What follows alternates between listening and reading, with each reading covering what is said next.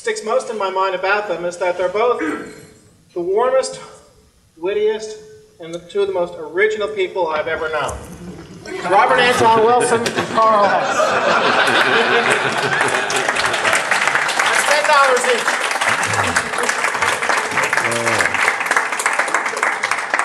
We're supposed to do our version of My Dinner with Andre. Are you? Oh, my favorite film. Well, which one of us is going to be Andre and which one will be Wally? I guess I was born to be Wally somehow. I would start out by mentioning how I first met the person who introduced us, because I think that's, if I may, a story of some historic importance. When I was active on the New Left, and therefore unpatriotic, before I learned what it was like to be really unpatriotic, I was approached one day by a young man who'd been hanging. The movement started by burning a draft card. This will have to do. Oh. I'd been approached by this young man who had the most amazing story to tell. He said that although he had appeared to be interested in all of our political activities, that what he actually was doing was working for the House Committee on Un-American Activities. But he had concluded after sober thought, that is, the 2 or 3 moments he was sober, that the House Committee on Un-American Activities was considerably more dangerous than we, i.e. the New Left. And so he was in his mid-teens at that time. Now, I think this is one of the absolutely most courageous things I've ever seen a very young man do. He was scheduled to testify as a House Committee stoolie on a certain day with all of the usual things there. And instead, he testified publicly, had to do it out in the hallway, that he had been an informer, that he didn't think that the people he was informing on were dangerous, and that the committee was violently dangerous. This is a young, very young man, and I think he's just as heroic as anybody I've ever met. He's declined in his later years, but... Take a bow, take a bow.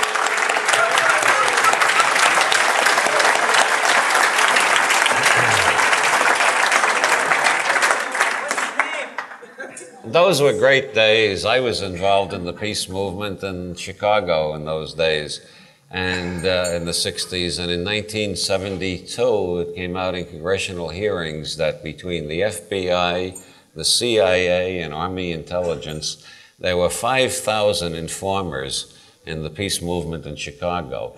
And we very seldom had a rally with more than 5,000 people. And I have been wondering ever since, was I the only pacifist in Chicago? Were everybody else intelligence agents? I know the circulation of the Daily Worker, the Communist Party papers at one time, consisted largely of subscriptions from the Department of Justice. And I also, when I was doing stuff with the New Left, some of the young bravos in it were very angry at the CIA, and they wondered what they could do to irritate them. And so I suggested, well, hell, why don't you go out to the CIA, to the entrance to it, and take down every license number of a car driving in, and then go to the License Bureau, check the names, and publish them, which they did. And it just irritated the CIA terribly, but I discovered in later years, I believe there were 3 young people involved in it. One of them was a CIA agent. Naturally. There's an old Middle European proverb: when 4 sit down to conspire, 3 of them are government agents and the 4th is a damn fool. That's my experience. I could tell, people wonder why I write so many novels about conspiracies. That's because I'm convinced conspiracy is one of the continuous, constant elements in human life. Not that I believe there's one big conspiracy controlling everything. Only hardcore paranoids are able to twist the facts enough to fit that theory. But there are multitudinous conspiracies. When I was in the peace movement, we had 5,000 agents spying on us in Chicago alone, as I said. When I was in the Leary Defense Committee in the 70s, that was a committee to attempt to get across to the American public an idea that was so radical we could hardly get into print with it. And it still is an unpopular idea in most places. The idea that locking up scientists is not the best way to settle scientific questions. And most people still don't understand that idea. I don't but while get it I was, at all. while I was in that, everybody in the Leary Defense Committee came to me at one time or another and told me somebody else was a government agent. And usually the person denounced one day would be around to denounce somebody else the next day. And I remained sane all through that because I have this basic attitude that life is either great adventure or it's nothing. So I refuse to get paranoid. I just enjoy the sense of mystery. I was at a meeting one time, and this fellow, after the meeting, had offered to drive me home. And before that, he said, come to the rear of the car. He opened it, and inside he had a Schmeiser submachine gun. And he said, would you like to have this?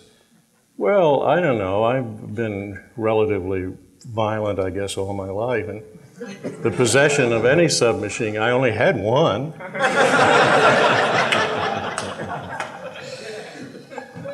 And the idea of having another one appealed to me very much, but it suddenly occurred to me this was a very strange offer to make.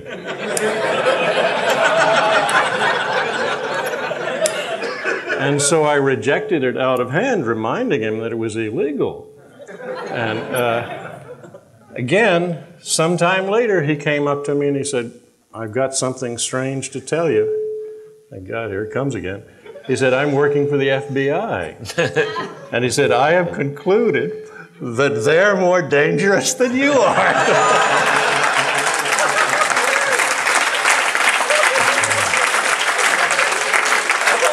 Well, that's a terrible blow to a radical's ego.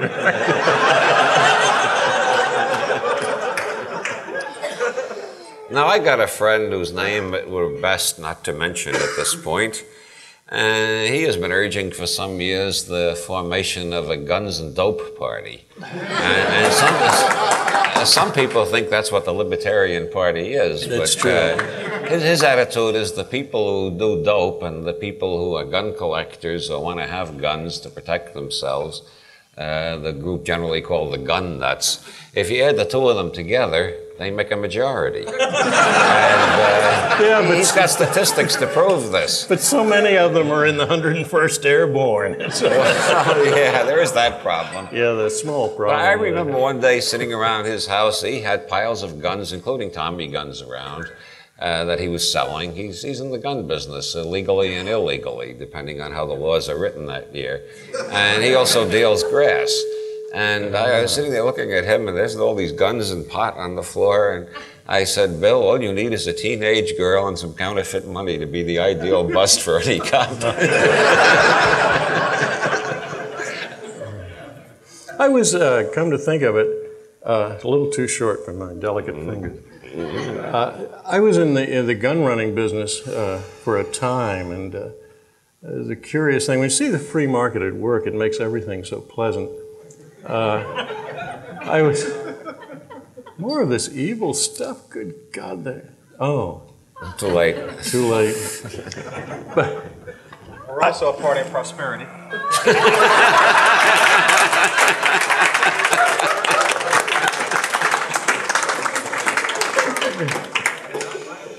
But while I was this was getting guns for a fellow in Cuba whose name was Carlos Avia. He was an engineer, which endeared him to me, and he wanted to overthrow Fulgencio Batista, which seemed like a sensible idea.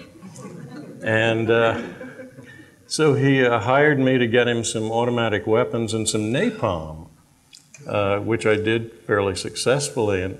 But while doing it, I noticed when you deal with these arms merchants, how wonderfully matter-of-fact they are about something that the Pentagon tries to turn into a drama. You know, they're very. How many mortars do you want? Israelis are very big at selling mortars to people. We can get you this many. Would you like a tank? You know, and oh no, I got it. So I want to describe just briefly what happened in my illustrious career as a gun runner. The guns went fine. And so did the napalm, because I convinced the company that makes the saponifying agent that I wanted to burn off 52,000 acres of land. And needed an awful lot of napalm.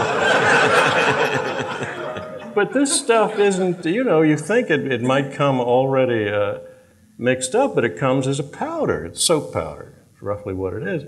I thought, my God, there's got to be some proper way to mix this, and how am I going to tell a bunch of Cubans, after we get it there, how to mix it? So I went to a chemist friend of mine at Shell Oil who wrote out all of the instructions for me very seriously, and at the end, after spacing it, it simply said, and then run like hell. But the highlight of my revolutionary activity was dropping the propaganda pamphlets over Havana. Well, I don't know if you all panic easily, but it's when you're trying to figure out where was Florida, how are you going to get back there, and how are you going to explain that you've been in all of this restricted area, and everything goes through your mind. So we had a lot of pamphlets to dump out over Havana, and so we dumped them out in bales of 5,000. And it occurred to me, my God, I bombed Havana. So I really feel bad about that. I think that constitutes some sort of a trespass on them. The pamphlets wouldn't have been so bad. Anyway, it was wonderful. I'm beginning to feel I've led a rather sheltered life. I have a couple of other friends who were gun runners, but I've never done that myself. The closest I ever came is when the Chicago Red Squad was investigating me as a gun runner, which is an amusing story in itself. At least it amuses me in retrospect. I was working for Playboy at the time, and people wonder how my novels get so complicated about conspiracies within conspiracies and so on. This was one of the crucial incidents in the development of my philosophy of mammalian politics. I was working for Playboy, and a chap whose function was never clear to me, although he was very close to Hefner, came into my office and closed the door. I was an associate editor. He closed the door, he pulled a chair over close to my desk, and he said, "This is serious. You're under very close surveillance by the Chicago Red Squad. They got a tap on your phone, and we think they're doing a mail cover on you, too." And I said, "What the hell's that all about?" I mean, I was involved in the peace movement, but I didn't think that they went that far just from watching around with a sign saying, "Eat what you kill." You know, I said, I said, what did I do that got the Red Squad so intense? And he says, "They think you've been running guns for the Black Panthers." I said, "Running guns for the Black Panthers? I don't remember doing that." I began to feel a little bit like Ronald Reagan must have felt recently. Did I do that one day? I was so stoned, I don't remember what I did. Oh no, I never did run guns for the Black Panthers. And the more I searched my memory, the more I realized that I had been on platforms with Black Panthers on 3 occasions at peace rallies. And I said, how did the Red Squad get the idea I was running guns for the Black Panthers? And this chap said, "Well, they got an informer in the Black Panthers, and he says you were bringing guns down there to their headquarters on the south side." And I said, "You know, I think what happened is the informer saw me with Black Panthers at times, and that wasn't good enough to excite his superiors at the Red Squad, so he improved the story a little." A Playboy editor on a platform with Black Panthers is of moderate interest. A Playboy editor running guns for the Black Panthers is of greater interest. And so I think that's what happened, because I swear, I think the statute of limitations has run out. If I were running guns, I would admit it now. I was not doing any such thing. But that's probably still in my file at the Chicago Red Squad. Oh, forever. So I lived for quite a while with the knowledge that my phone was tapped and I was wondering what was happening to my mail. But I was more concerned with how the hell did Playboy know about this? So I asked the person whose name I am carefully not mentioning, I asked him, how does Playboy know what the Chicago Red Squad is doing? And he said, well, we got a fellow at police headquarters. He tells us when an investigation is being opened on anybody who works for Playboy. Later on, it turned out there was another member of the Red Squad who was being paid by two rich liberals in the Chicago northern suburbs where the rich liberals live, Wilmette, Winnetka, Glencoe, that area. These two rich liberals discovered this cop was in their peace groups. They recognized him as a cop and they approached him. And he was very glad to go on their salary. They paid him regularly to be informed of what the Red Squad was doing. So that's two agents I have personally found out about in the Red Squad. Well, there were 5,000 agents from the Chicago Red Squad, the FBI, the CIA, and Army intelligence watching me. Yeah, that's the kind of world that we're living in, whether most people realize it or not. And it depends on the side you're on, really, because I was actually running guns, and the FBI knew every single thing I did, but of course I was approved. You can be an approved gun runner. And so there was never any problem about it. That leads to another of my paranoia-inducing stories. Some of you may remember about 3 years ago, the head of NORAID, that's Aid for Northern Ireland. The head of NORAID stood trial in New York for running guns for the IRA.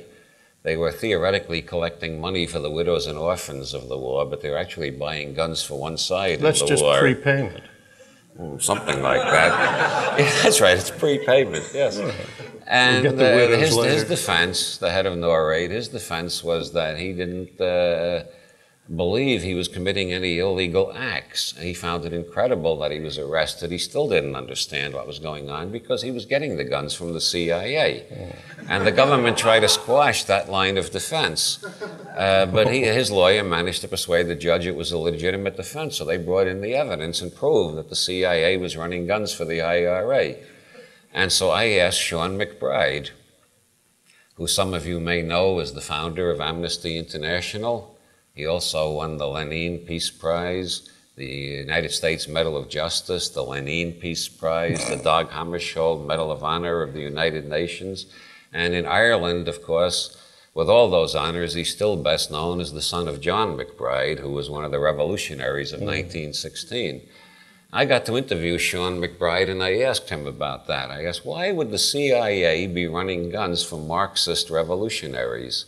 And he said, when you get into the machinations of intelligence agencies, anything is possible. Norman Mailer's description of it is that it really is like an onion. And you can peel it endlessly, and you'll never get there because there is no there.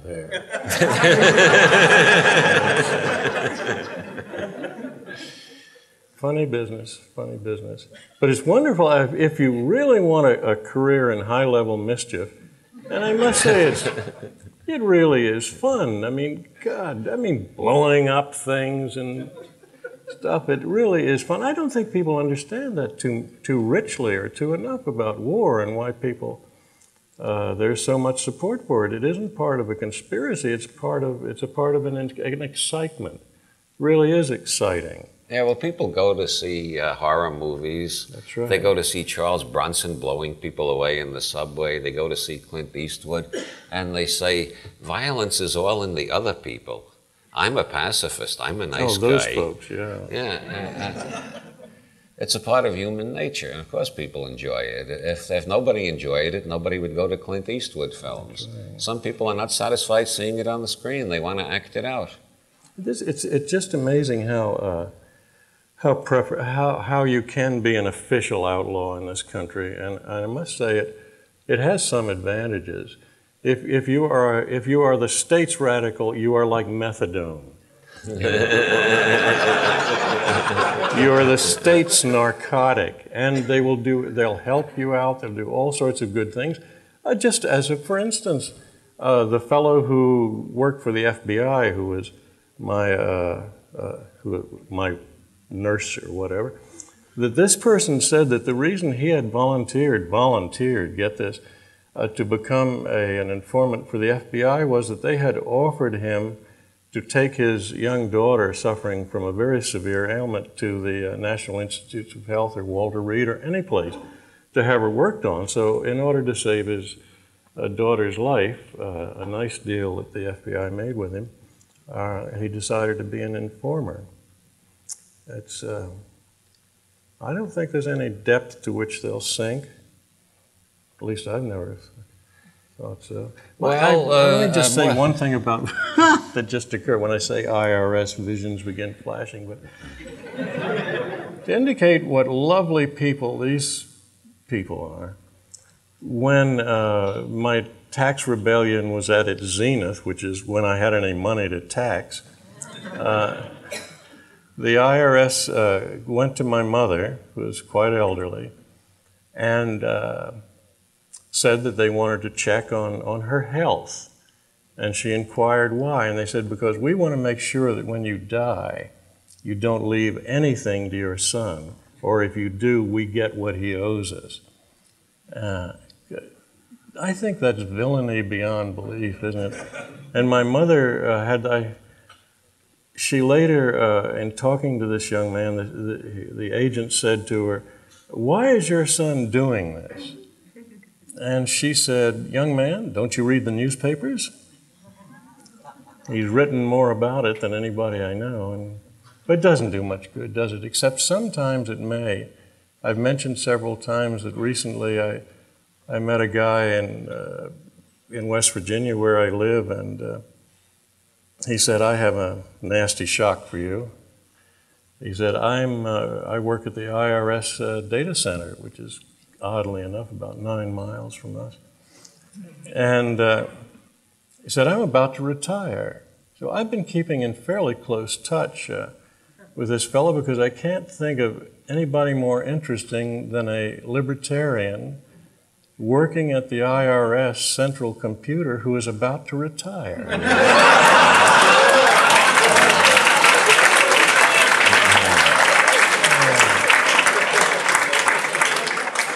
Malaclips the Younger, author of that immortal sacred scripture, Principia Discordia, about how I found Goddess and what I did to her after I found her, is now the head of the computer department of one of the largest banks in the United States. You'll all be happy to know.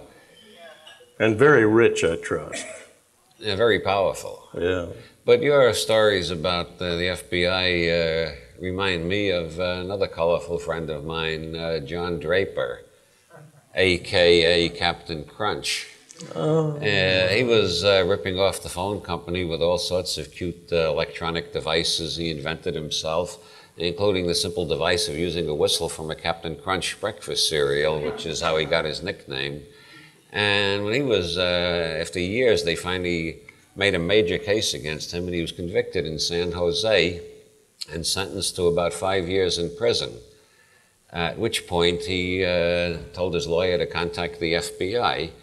He had a conference with a couple of FBI agents in which he told them how he had figured out ways to tap the allegedly untappable wires of the CIA, the FBI, and the White House, and how he had worked out methods of transferring money from one bank account to another by telephone, and how he had worked out a way to fire the nuclear missiles in Colorado and start World War III.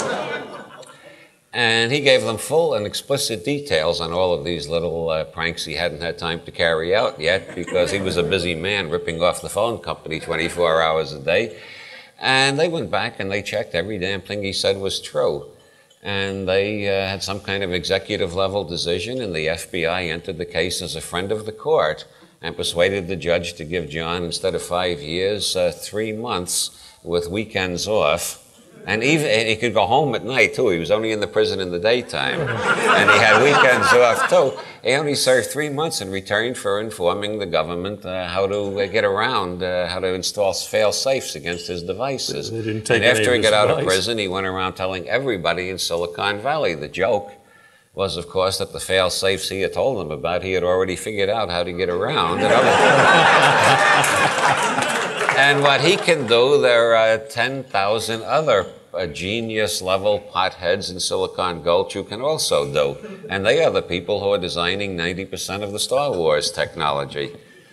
It's hopeful, isn't it? I don't know, these people don't appreciate my jokes. My jokes are too morbid for them, but that's because they're true. So somebody remarked recently, Ross Overbeek, as a matter of fact, remarked that although it has been possible for a long time for them to listen in on everything we do, that it's now possible for us to listen in on everything they do. Because the technology is clearly on our side for a change. But I think it will continue to be. Another hopeful sign, it seems to me. You had spoken a lot about stupidity and its central activity as a tool of evolution, and I think that's an interesting thing to toy with. But there is such a stupidity today that it seems to me it is forcing for survival brighter people to do extraordinary and new things because they understand they simply can't survive the weight of the stupidity. That's my theory is that stupidity is an evolutionary driver. Right. It forces the intelligent to get even more intelligent to survive. Yeah. Boy, isn't that wonderful? My sons are going to be smart. Wait till I tell them. So why don't we, I believe there's an old cabaret rubric in which the entertainers challenge you to think of a bizarre topic that we can discuss, whether we know anything about it or not. That never stopped me from discussing it. Never me either. So somebody shout out a good topic. What Ollie? Ollie North. Ollie North. Cuckoo, Iran, and Ollie.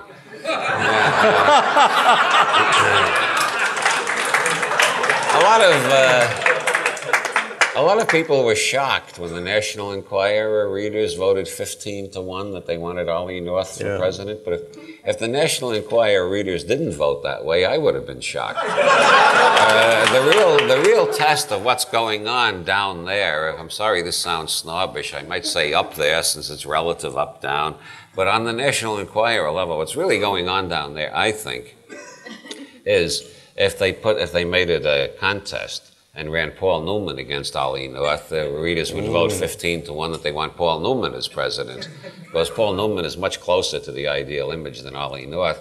And a recent sociological study shows that 95% of the women in the United States want to ball Paul Newman anyway.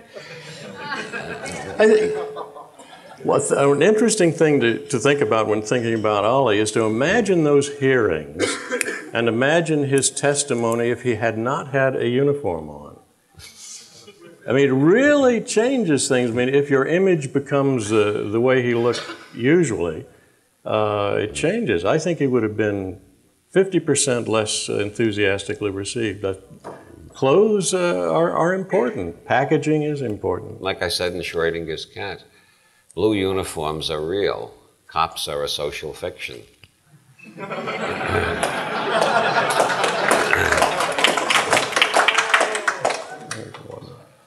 Or, to put it in the form of a Zen koan, we had a little discussion of counterfeiting at the panel discussion this afternoon. We had a gallant defense of counterfeiters from Dr. Walter Block. And I would like to offer you 5 or 6 Zen koans in a row. Maybe we'll get the audience talking.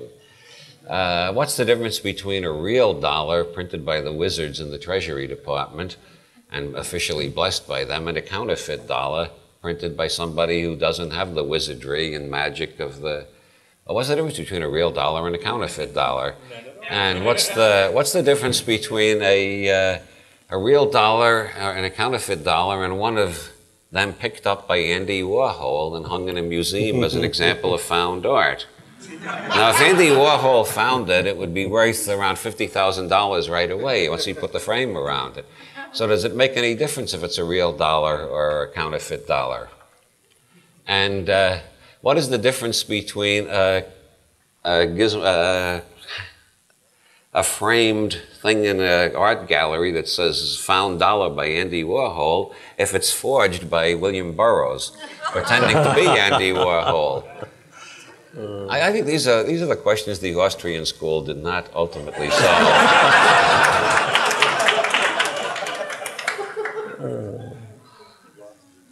Well, have we disposed of Ollie as a bizarre topic?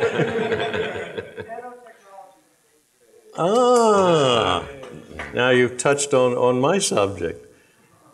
Suffice it to say that it is, as Eric Drexler points out, this manufacturing at the molecular level, that it may be the last technology because it's all technologies. It means that you can make and produce anything either of organic materials or inorganic materials at will. In short, the world will suddenly become a really design world. Well, once they get the bugs out of the software. Yeah, right. But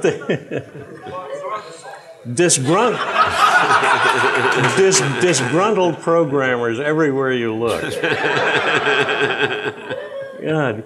But here, Eric points out that this kind of technology is rather startling and stimulating in nature. And someone had asked him what his estimations were on time, and he said, my optimistic estimation is 30 years. My pessimistic estimation is 20 years. As a matter of fact, the sooner it comes, the more it complicates everything. Everything's beginning to be so complex now that you'd think somebody would understand that there is no central planning, organization, or managerial technique that can manage it. There's too much of it. And so here it gets more and more complex, more and more rapidly, and the only people who've got sensible solutions to it are people who aren't in it, who fight it, and who create alternatives. I just keep feeling that, we really won everything, but as getting a message through a dinosaur, it just takes time. You've got to get up to that pea brain. The big brain is in the tail. The brain in the head was a much smaller one. Oh yeah. I popped into my head. I don't know why my thoughts are so disorganized, but you sound very organized to me. Yeah.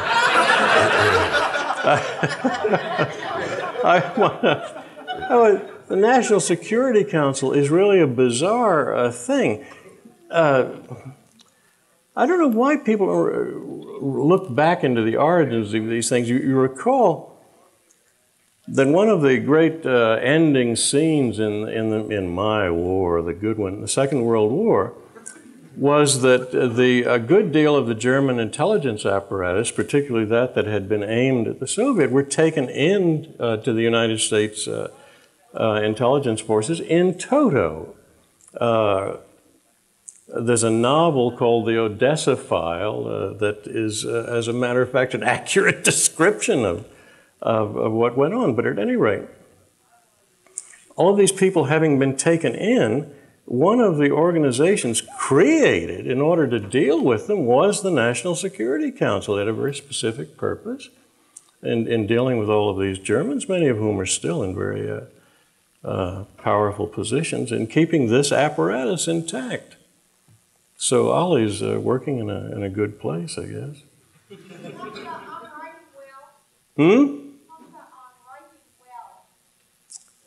Oh. You want to start, since I think you do it.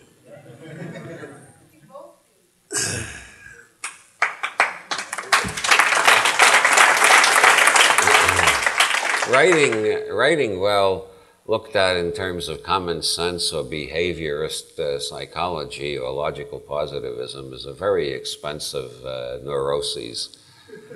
Writing well means spending a lot of time on every paragraph and balancing the sentences and putting in 5 jokes that most people won't get and 1 joke that most people will get, and knowing the nuances of words like a semanticist and the rhythm of words like a poet, and doing all this and then trying to disguise it as a commercial product so you can get a publisher to print it. And there's absolutely no reason why anybody would do it if they didn't get high on it. That's right. That's right. I had an interesting situation with money for some time, and I have been getting no royalties on books or anything. Those being confiscated immediately. And it occurred to me, why would I still want to write books? And it turns out I really would write them. I'd pay a modest amount myself to just to keep on doing it, because it's fun to talk about what you're doing. I guess my views are almost to the exactly contrary to Bob's. I think writing is what you do when you get up in the morning, because it's so much fun and you never rewrite anything. You want to say you keep it that way and then write another one to sell to somebody else. But so I feel differently about it. It's all. But the secret of it. Did I make it sound like I didn't think it was fun? No, not fun, but no, that you do things over and over. That would. Well, that's the only way. You got to do it over and over until every word in the paragraph is just right, and every rhythm is just right, and it gives you total aesthetic bliss. And you know that somewhere in the world, of 5 billion people, there are 3 who will recognize what you've done. But how could you possibly have failed to do that the first time around? I'm not as smart as you. I'm still learning. Well, there may be an excuse.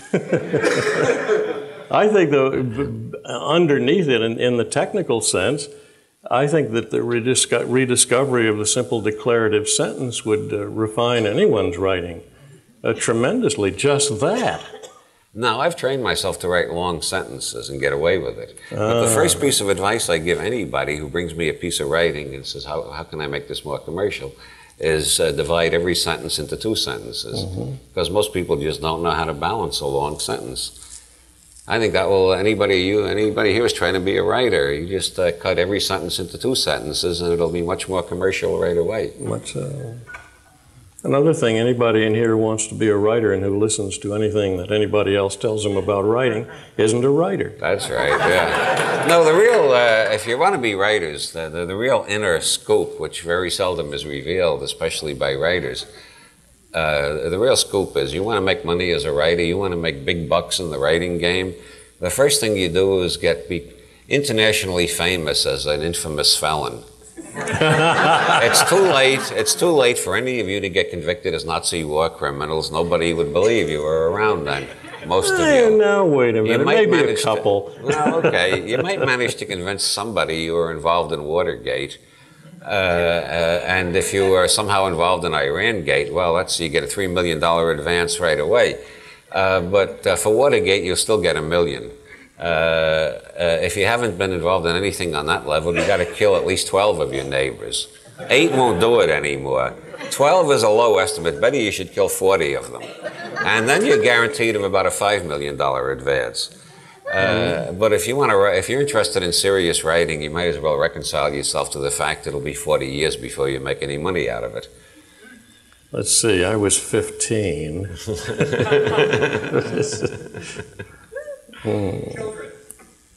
Children. If you've never been hated by your children, you've never been a parent. No, I didn't invent that. I was going to put the tag on. Betty Davis said that. A wise and honest woman, obviously. Well, the first thing to do is to try to figure out how to rescue them from the government school system.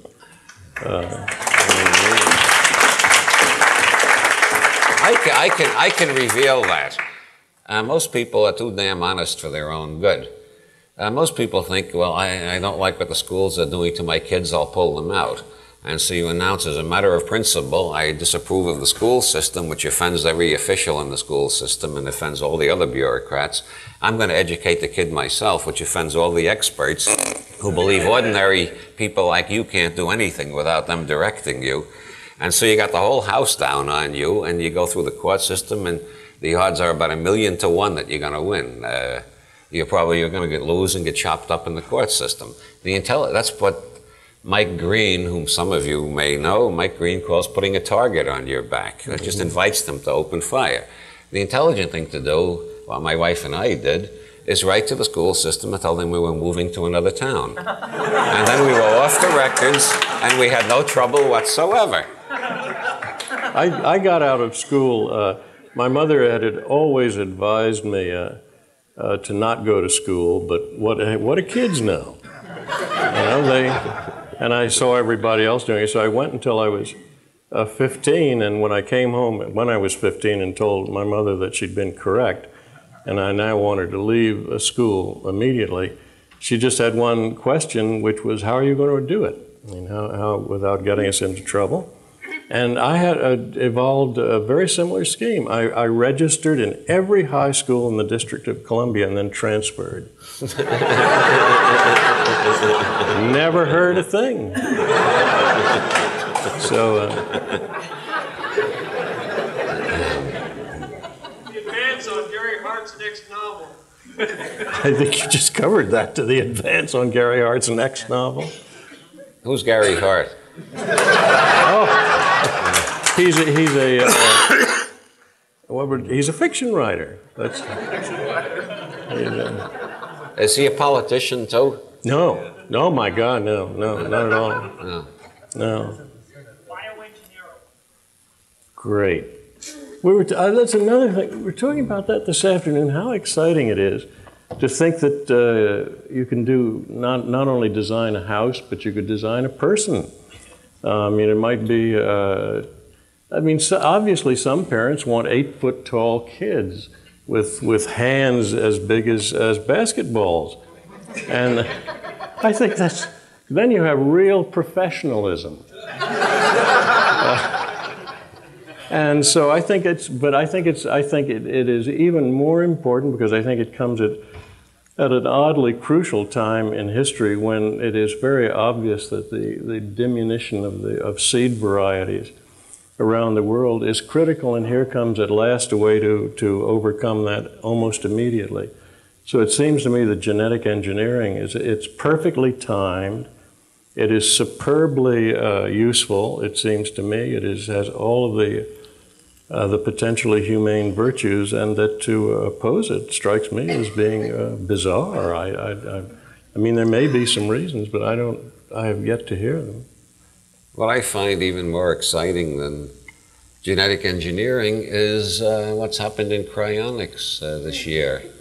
I've been, as some of you probably know, I've been involved in cryonics for quite a long time, 15 years or so.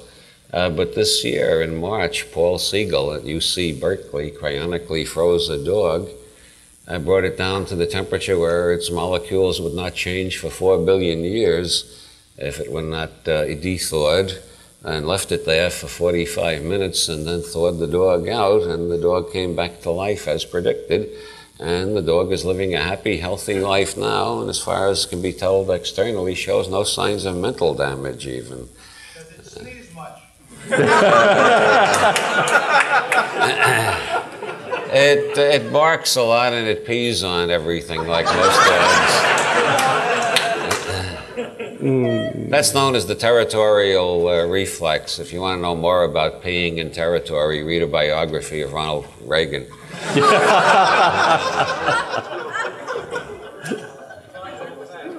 Huh? Well, one usually comes before and or after the other. Aren't there any complicated topics? What do they want? Women, what do they want? Probably to be spared any more questions like that.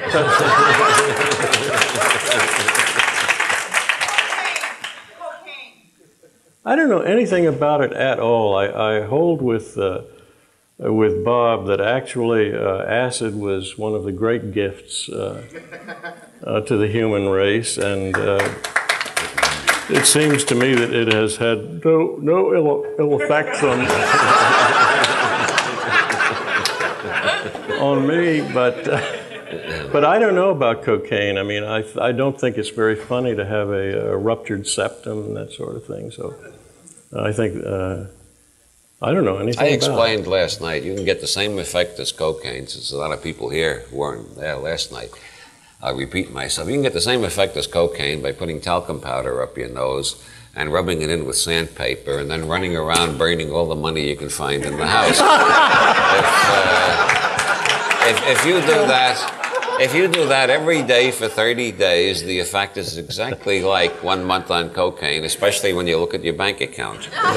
Guaranteed to work. Seen any good movies lately? Well, Star Trek 4. oh yeah? Oh God, I have a problem with movies. My favorite for years has been the original Smokey and the Bandit. It shows you where my taste. Huh? See any good religions lately? Well, yes, I think so. I think Druidism still holds up fairly. Well, but I don't know. Actually, I am a reformed, non-Aristotelian Druid of North America. Well, We split off from the reformed Druids of North America for two reasons. The first reason is that the Reformed Druids of North America, in their first degree initiation, you've got to swear 3 times that nature is good. And we non-Aristotelians felt that's a primitive and a neurologically naive statement. So we formed our own sect based on the 3 affirmations, nature seems good to me. Which is in keeping with modern neurology and perception theory and so on, and quantum mechanics. And the second reason we split off is because Reformed non-Aristotelian Druids of North America makes better initials than Reformed Druids of North America. RNA-DNA, you see. Makes a nice rhythmic pattern. Funny you don't look Druish.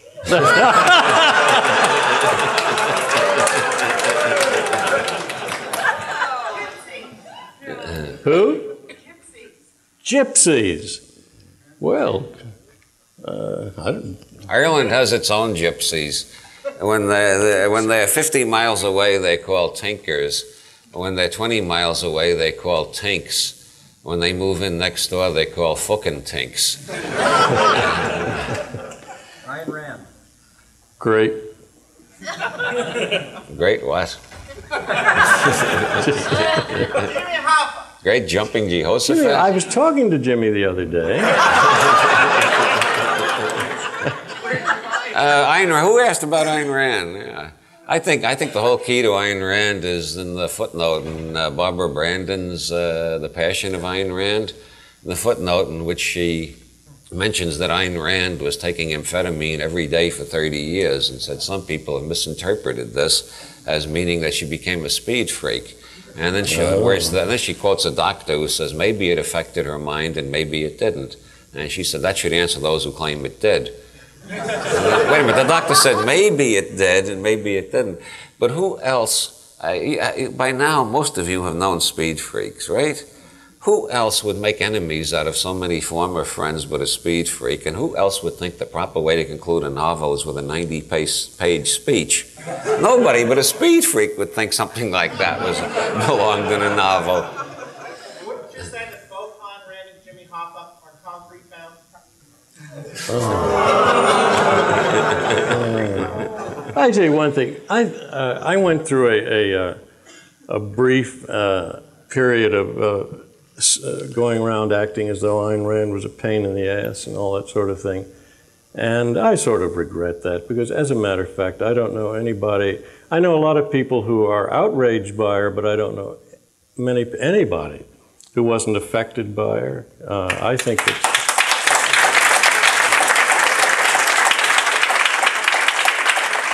I think she really did a lot, and to criticize her for this thing and that thing, what the hell? People will forget that. I am inclined to like the original just a teeny bit better, though. I think Max Stirner is somebody we should read with some regularity. Well, maybe I like Max Stirner better than Ayn Rand because I never met Max Stirner. Bizarre personal habits and why they are important. I don't know anybody with any bizarre personal habits. Yeah, but they are important. I think you put your finger on something there. How about slack? What was that? What? Slack. Slack.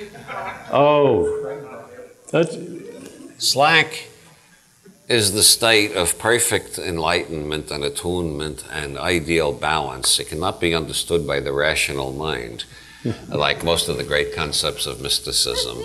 One needs to have direct intuition into the essence of slack before one can begin to express slack. But a crude understanding for domesticated primate minds might be achieved by considering that the universe consists of something and nothing. If you see this glass of water, you're seeing something, but if you look all around it, you see a lot of nothing.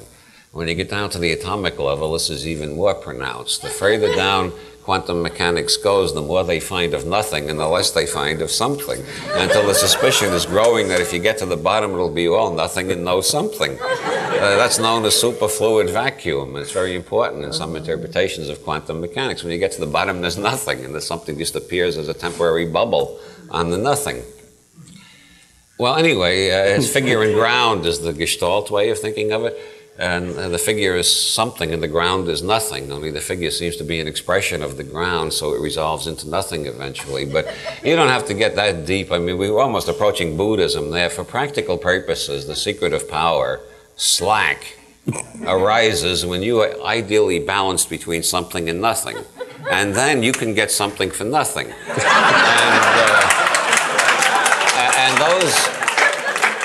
And those callow rationalists and shallow empiricists who think this is mystical bullshit should stop and reflect that this is the principle by which Bob Dobbs founded the Church of the Subgenius and got rich. This is the principle behind Rajneesh and Ayatollah Khomeini and Jerry Falwell. This is the principle behind every religion in the world. You can get something for nothing. All you got to do is repeat at the end of every sentence and send more money, brothers and sisters. New Age. The what? New Age. Yeah, I've been with so many of those folks, and they keep talking about a new age and describe it in minute detail in terms of 100 years ago. And I don't know, there really is, there's a strain of Luddism with a lot of these folks. Well, I tell you this, if I owned a ski lodge near Aspen, and the Muzak people all played my music, and I had billions of dollars and things, I probably would figure, what the hell, be nice. Let's have a nice, simple place to live in, and let's pump the water by hand, and let's bake the bread, and so forth. And so if you have enough servants, you can get all of this done very nicely, but most people, I don't think most people want that sort of new age. They want whatever happens next.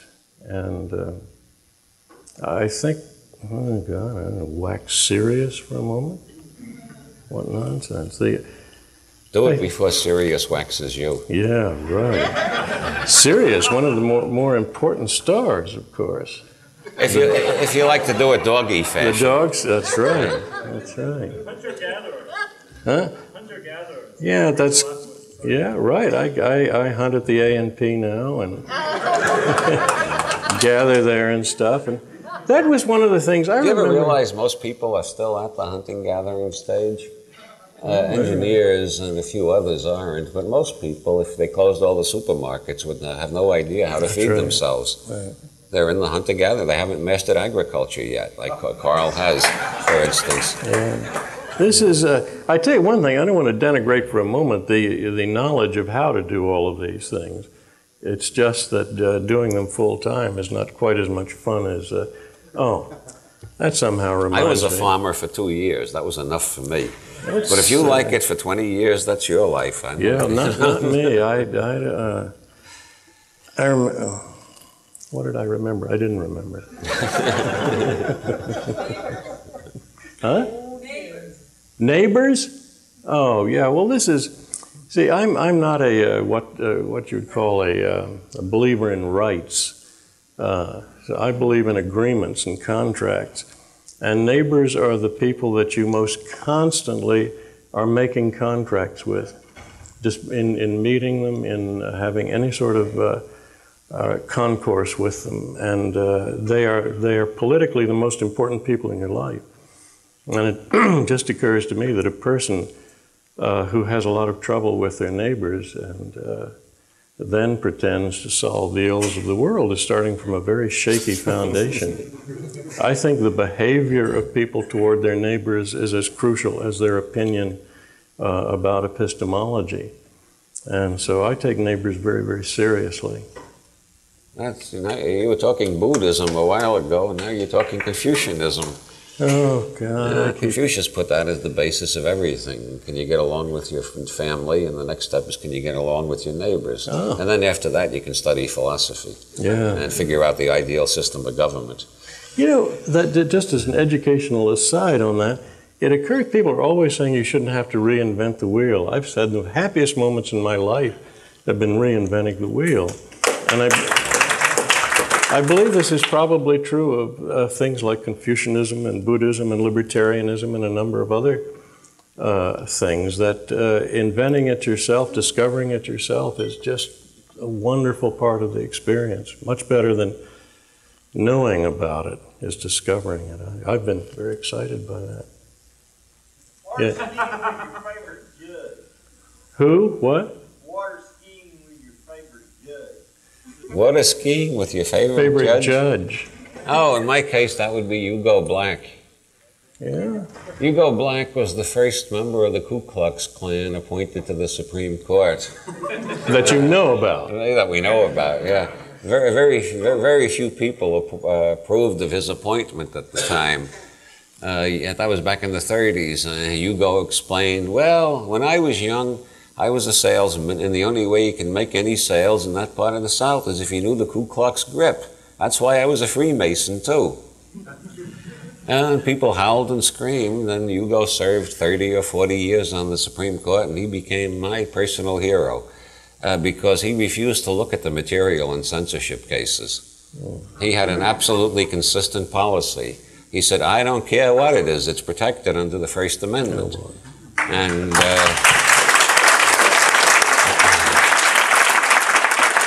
And in one of his dissents, he wrote, I believe the men who wrote our Constitution were masters of 18th century English prose style.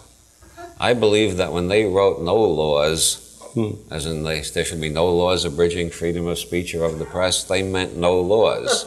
I believe that if they meant to say some laws, with their gift of style, they would have found a way to say that clearly.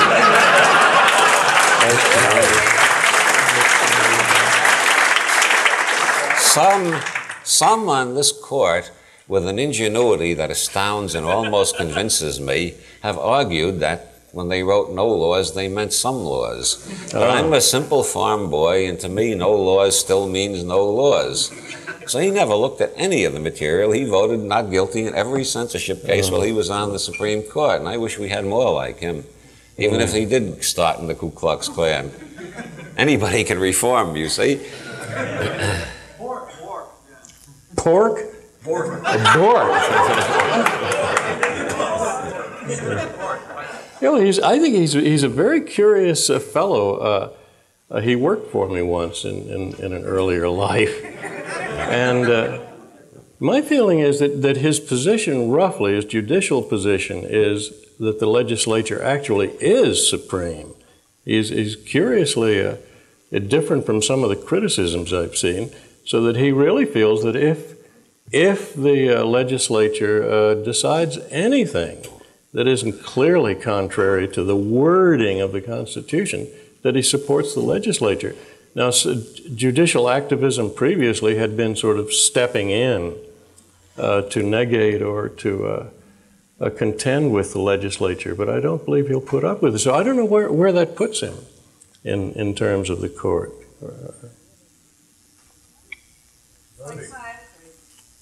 Did you say who? Psychiatry. How many psychiatrists does it take to change a light bulb? Only one, but it takes a long time, and the light bulb really has to want to change.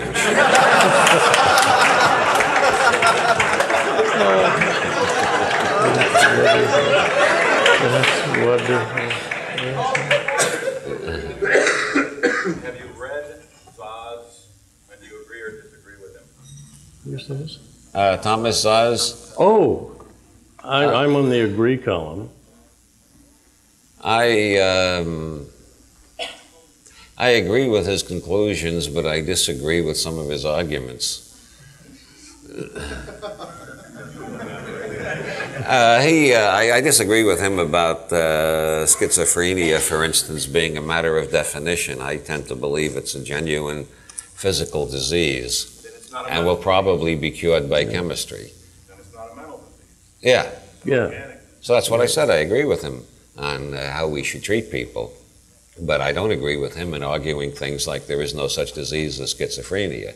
I believe I can recognize the difference in complexion between schizophrenics and non-schizophrenics, for instance.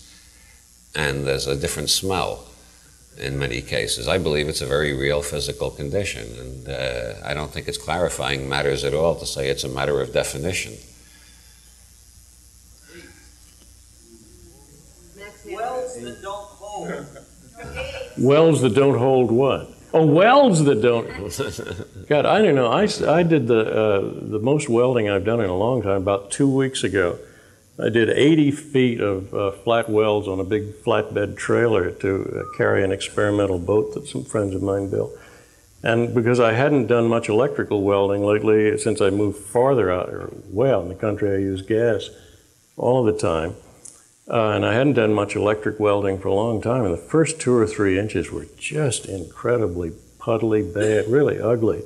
I fortunately had a grinder handy, so I could smooth them off immediately, pretending a sort of super fastidious attention to my welds. But after about 3 inches, it was just great, and I think it was 80 feet straight through, and caused some people to gasp and say, "Man, that's a lot of welding." Yuppies and puppies. You know what the puppies are? No. Puppies are the children of the yuppies who actually buy things and enter into work. Ah, that's wonderful. That's wonderful, yuppies and puppies. Oh, I think it's one of the most odious cliches of our time is this business of frowning on yuppies because they want things, you know. Well, I think yuppies are a social myth. I've never met anybody yet who's been willing to stand there and say, "I am a yuppie." There are no yuppies. It's not like the yippies. There are a lot of people who said, "Yeah, we're yippies." There were people who said, "We're beatniks, we're hippies," different words at different times. But nobody ever says, "I'm a yuppie." Somebody invented the word yuppie as a way of dismissing the ideas, the behavior, and the personal existence of somebody they didn't like. And this word has been picked up because there are a lot of people who find that there are a lot of people they don't like and are glad to have another bad word to hurl at them. It's not polite to say nigger anymore, for instance. So people of a nasty temperament are hard up to find pejorative nouns. And yuppie came along to relieve them. Yeah, that's right, and that's the thing I object to. Whether they exist or not isn't as important, it seems to me, as the fact that they're criticized for this horrible thing of thinking about themselves as important and wanting things. And can you think of any healthier definition of a good neighbor than somebody who meets these criteria? They think of themselves, they want things. My God, it's just wonderful, and yet they're criticized. Of course, they're criticized by columnists always who have indoor tennis courts. So.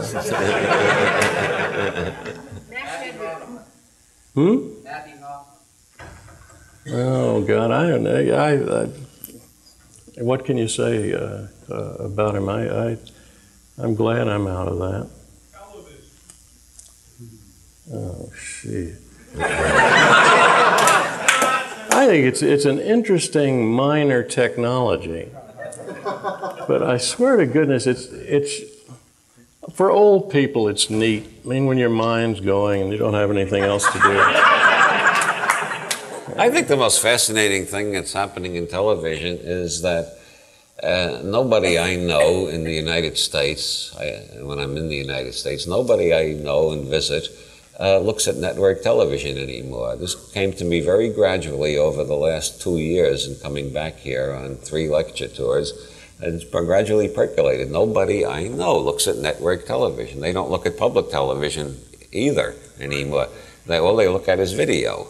So television has become a library. Instead of being something you're being force-fed, you have a limited choice of which channel of garbage you'll turn to. Now you go out and buy, rent or buy a video like you used to rent or buy books. And so it's becoming an expression of the personality of the user. I think that's revolutionary, and nobody realizes how revolutionary it is. That's the best part of it. We got a VCR through a most curious means, I'm suddenly reminded. I had a new aortic valve installed, and in my belief that the original design is not perfect, and that if human beings can do a little bit better.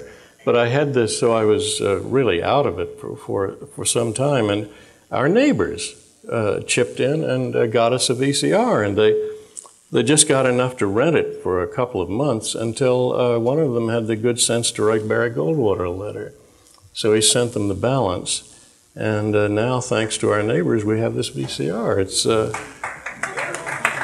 and these are people who these are the very people criticized by people in Washington for not being open, charitable, kind, and so forth, and yet they are the most charitable people that I know of. And that was a very nice VCR, but great. Yeah, you're right. It's a great thing to have around. What would you watch next? What would I watch next? I have this habit.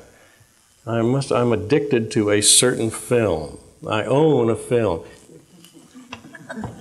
And this film is called The Wind and the Lion. And the reason I like it is because I think it is beyond any question the most romantic film I have ever seen in my life. And I have to see it at least once a month, because its ending lines are so wonderful also. It's a discussion between two people who have just been through hard, very dangerous times, and now they've lost everything.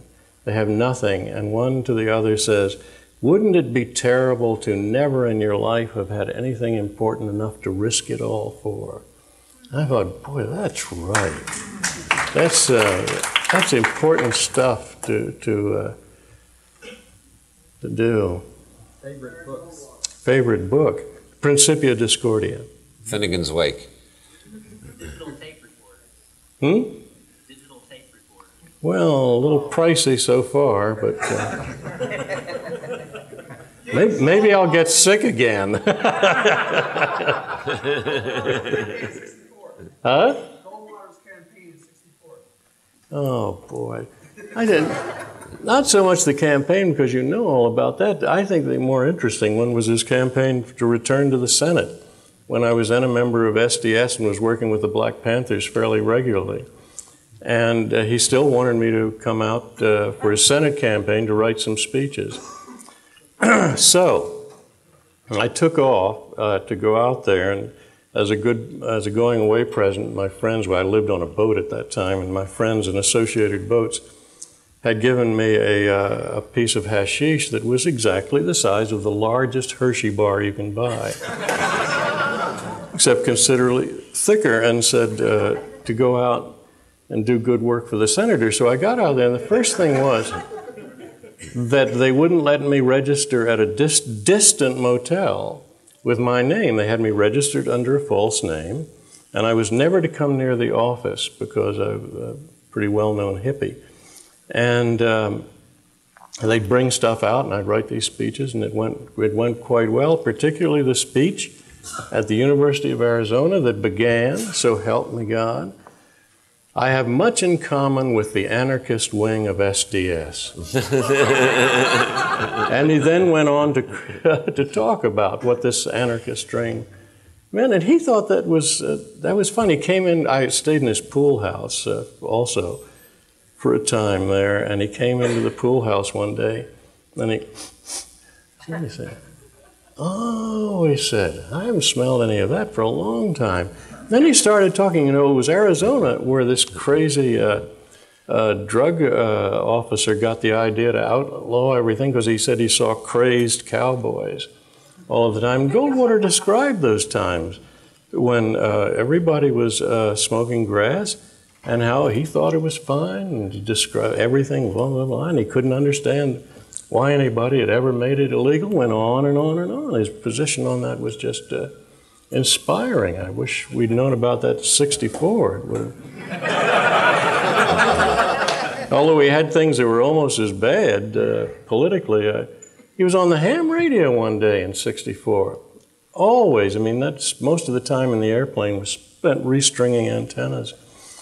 And he was talking to somebody in one of the Carolinas where we were headed for him to make a major speech. And this person said, "Senator, what do you think about the right of a communist to speak on a campus?" And the senator said, just, you know, 2 hams over the radio. He said, "Well, I think that if they pay taxes and it's a public place, they ought to have a right to speak there as much," and went on and on like that. So this made headlines the next day of him taking this position. And isn't it interesting that the headlines were made by his opponents? Because it's assumed that anybody who talks like that is incompetent. And this is from both sides. Oh, that was an interesting part of the campaign. He was ahead of his time on awareness of ecology, wasn't he? Yeah, oh yes, I think he was, because he lived in a very sparse area where you could see connections rather quickly. Artificial intelligence. If it's intelligent, it is artificial. Ronald Reagan. Yeah. Nostradamus. Well, look, anybody can predict the future, right? He is the classic example of following Heinlein's advice: it does not pay a prophet to be too specific. Natural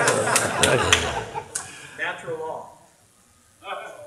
I got a card given to me that makes me a genuine and authorized illuminated one, a member of the secret chiefs and a professor of the invisible college, only it says void where prohibited by natural law. So,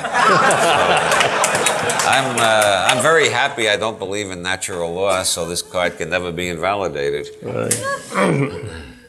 Well, I keep thinking of natural law in terms of if I go out into the field near our house and proclaim a right of any sort, I keep waiting for the agency that is going to enforce this right or even make it palpable. On the other hand, if I walk up the hill to a neighbor and we discuss something and we mutually agree that henceforth we will be as gods or something of that sort, then I say that is not a right, that is an agreement. And that's perfectly natural. Amen. So I don't know. I guess this stuff is important, but I keep asking myself, suppose you know somebody who believes in or doesn't believe in natural rights, which you do, obviously. Now, what will that belief or disbelief difference will it make in the ordinary congress of life as this person is a neighbor? Will it mean that they won't show up when your barn is burning? Will it mean that they'll rustle your cattle? What does it mean, actually? Does it have any bearing on the way people would behave? And my feeling is that, look, there are a lot of things that are fun to debate about and denounce people over. That's certainly fun. But on the other hand, it should be taken into account that these differences that people have may be meaningless differences.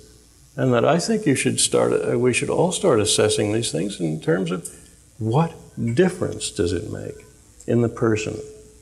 Yeah. Enough about natural law. How about unnatural acts? Unnatural act, if it's an act, it's natural. That's So-called intellectual property rights. And since you're both computer literate, a specific interesting case is one like Apple's claim to have the exclusive use of a particular way that a computer behaves. Mm-hmm. I think they're very difficult to enforce.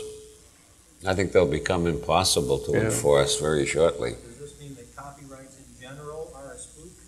Well, they've always been sort of crazy. I mean, as it has been pointed out time after time, they protect the person who gets there first, who may have had a better trolley or something. It has nothing to do with the idea. It's been my understanding all along that libertarians were glorified, among other things, by the fact that they very early on had attacked the copyright laws. So, but you're both authors. yeah, sure. That's. I don't think that the copyright laws. Maybe they protect us in some technical sense, but I'd be happy to sell things in a free market. Would you mind if I took debt of politics and sold it to make a profit without cutting you in? People are doing it all the time. Look, I made money off that. I mean, I figure somebody bought it. It's not mine anymore. And people do it. People do it constantly, and I think it's fine, because if I were asked to do it again today, I'd say I'll do it on condition that a lot of people read it. And this way may help it. Yeah. The world of wrestling.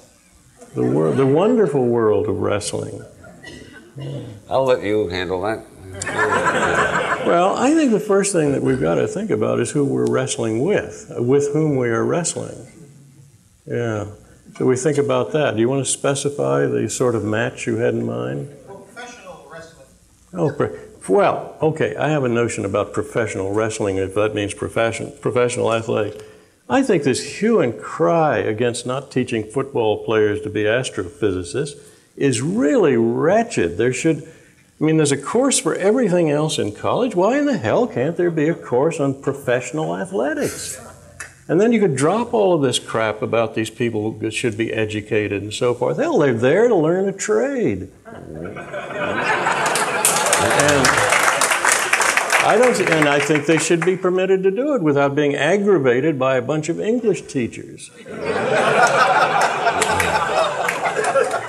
I believe even policemen can be rehabilitated and taught useful trades. Oh, yeah. And football is one trade most policemen could be taught. Indeed. A fairness doctrine. It's gone. Hooray, hooray, hooray. Yeah, it was never fair. It wasn't much of a doctor. Yeah. Who? Old age. Oh, God, what a pain in the ass.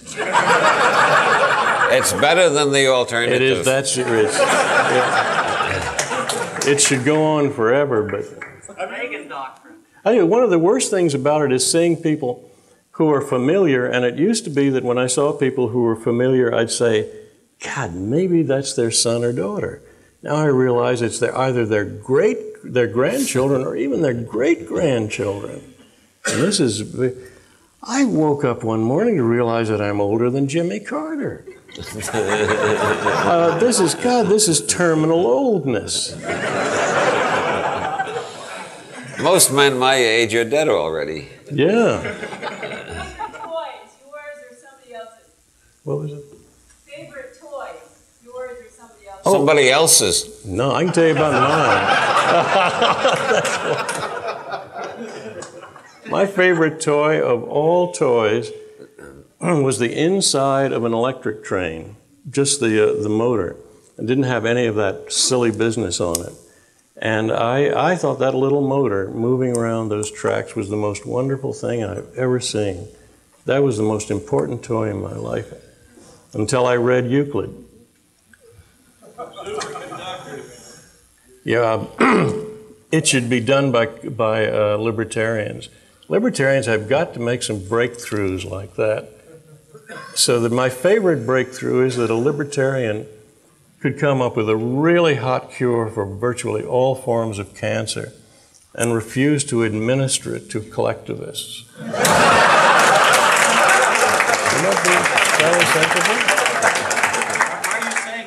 Are you saying she should copyright it? No, just refuse to give it. I mean, if you give it, you've lost it. I think that's the thing. I mean, at least that seems to me the way it is. Was Iron speaking about the motor, or does she know something we don't? Oh, I think that's. I mean, they're here. There are things like that, and there are more and more exciting things happening. And I think that she made us. I really think I think the field today is in the organic sciences, in biology and botany, and with genetic engineering. I just think that's a major field. For a time, it'll outdo a lot of the mechanical ones. What periodicals do you guys follow? What periodicals? do we consider? I guess that you think we think are good? Oh yeah, I can tell you mine very simply. Indispensable. Technology Review, which is MIT's magazine, Popular Science, a little newsletter edited out in California called Manus, which I can't expect that anybody would have read, and I have. You have read it? Fine. Well, it's called Manus. It's just a funny little philosophical magazine. I just love it.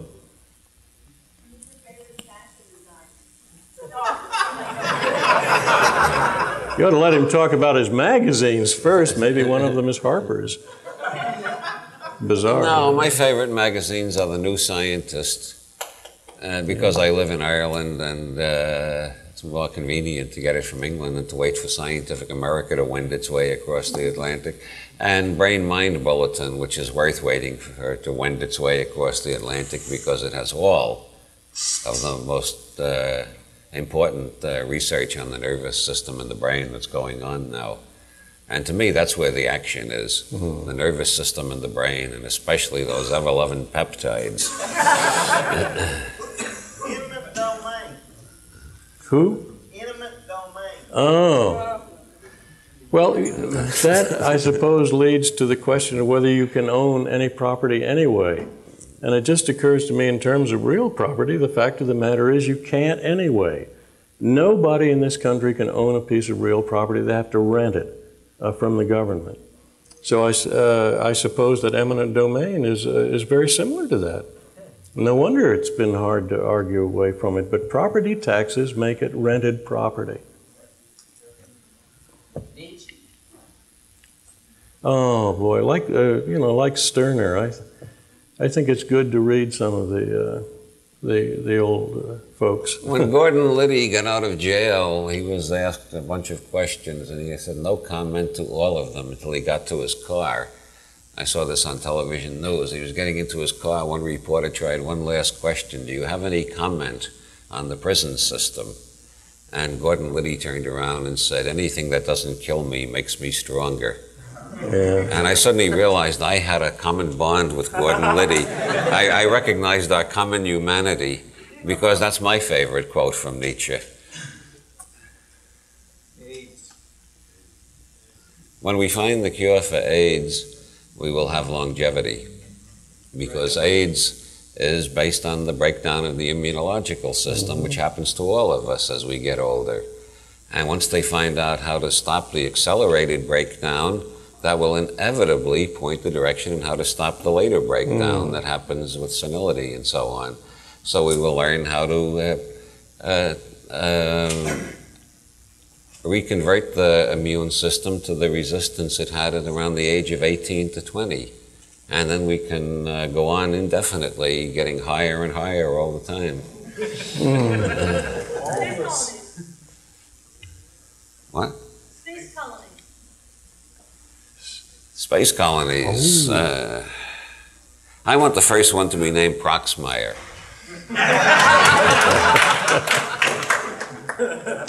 Posthumously. Vitamin supplements. Fusion power. Your previous incarnation. Have you got a favorite one?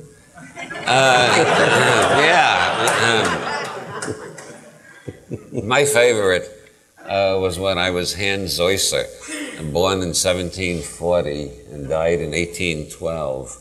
He was a member of the Bavarian Illuminati, and he was there on the day they initiated Thomas Jefferson in Paris. And he knew Voltaire personally, and he's buried in a churchyard in Vienna. And I got all this under hypnosis. And one of these days I'm going to go to Vienna and look for that tombstone, and if I find that tombstone, I'm going to be the most surprised son of a bitch on the planet, because I don't believe in reincarnation.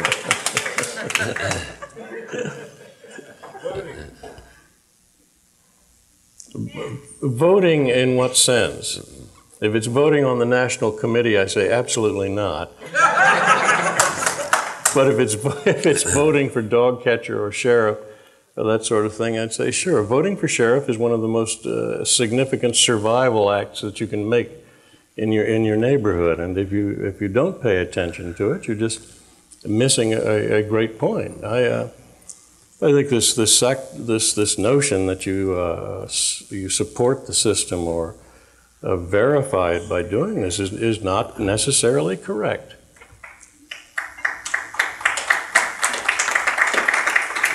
If voting could change the system, it would be illegal. Yeah. If not voting could change the system, it would be illegal. Yeah.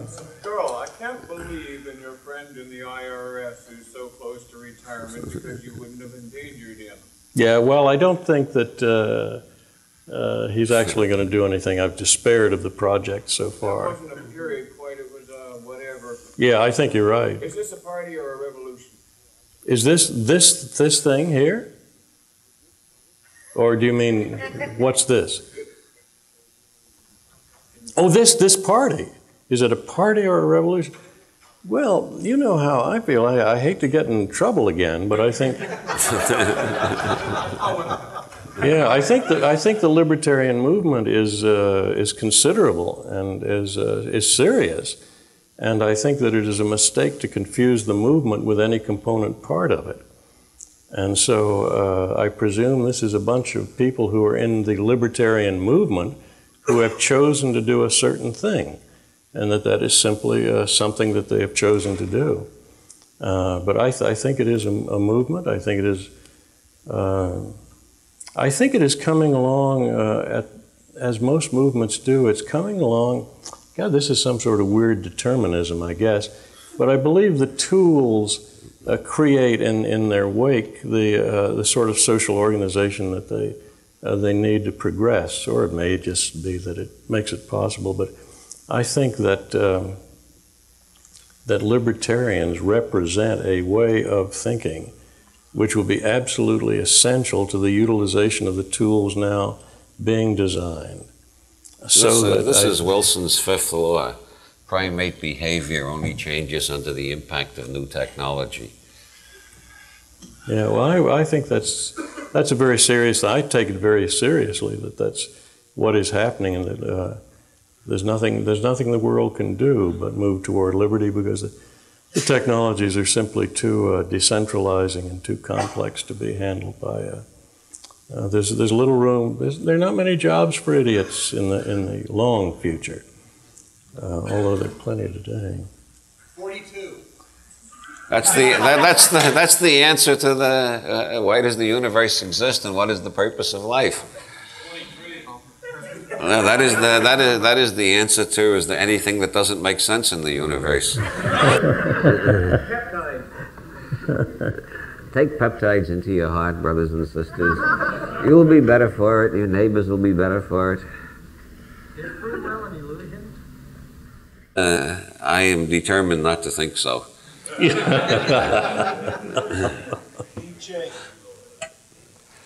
Some people say the I Ching gives meaningful answers. Some people say computers give meaningful answers. The Turing test of intelligence is, does it give meaningful answers?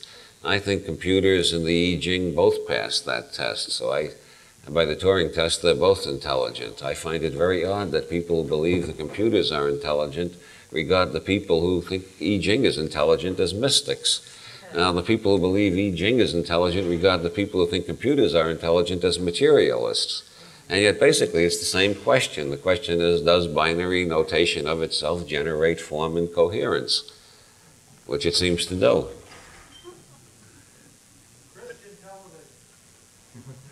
Not as funny as Muslim television.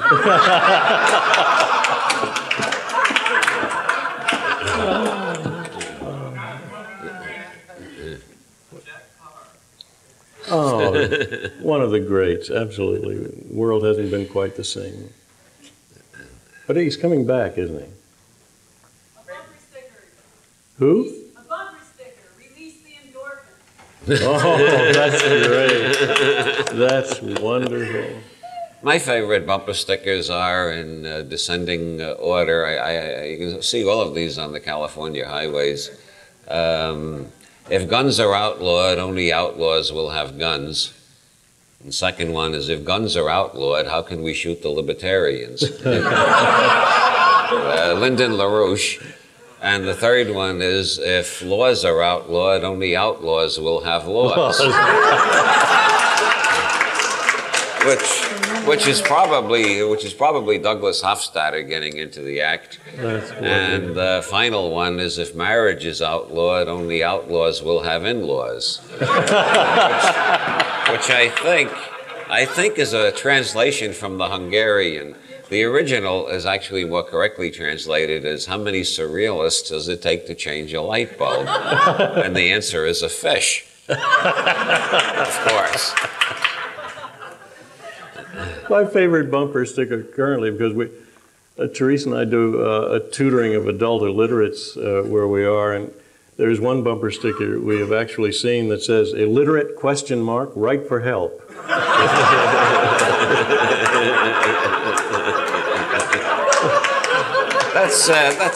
That's like the signs. There are these signs all over the United States that says, "No dogs allowed, except seeing eye dogs." And the question always comes to me, who's supposed to read that, the blind man or the dog?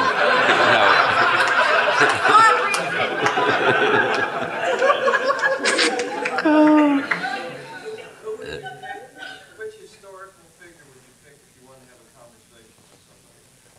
Anybody in history? Euclid. James Joyce. Nope, Euclid. What was that?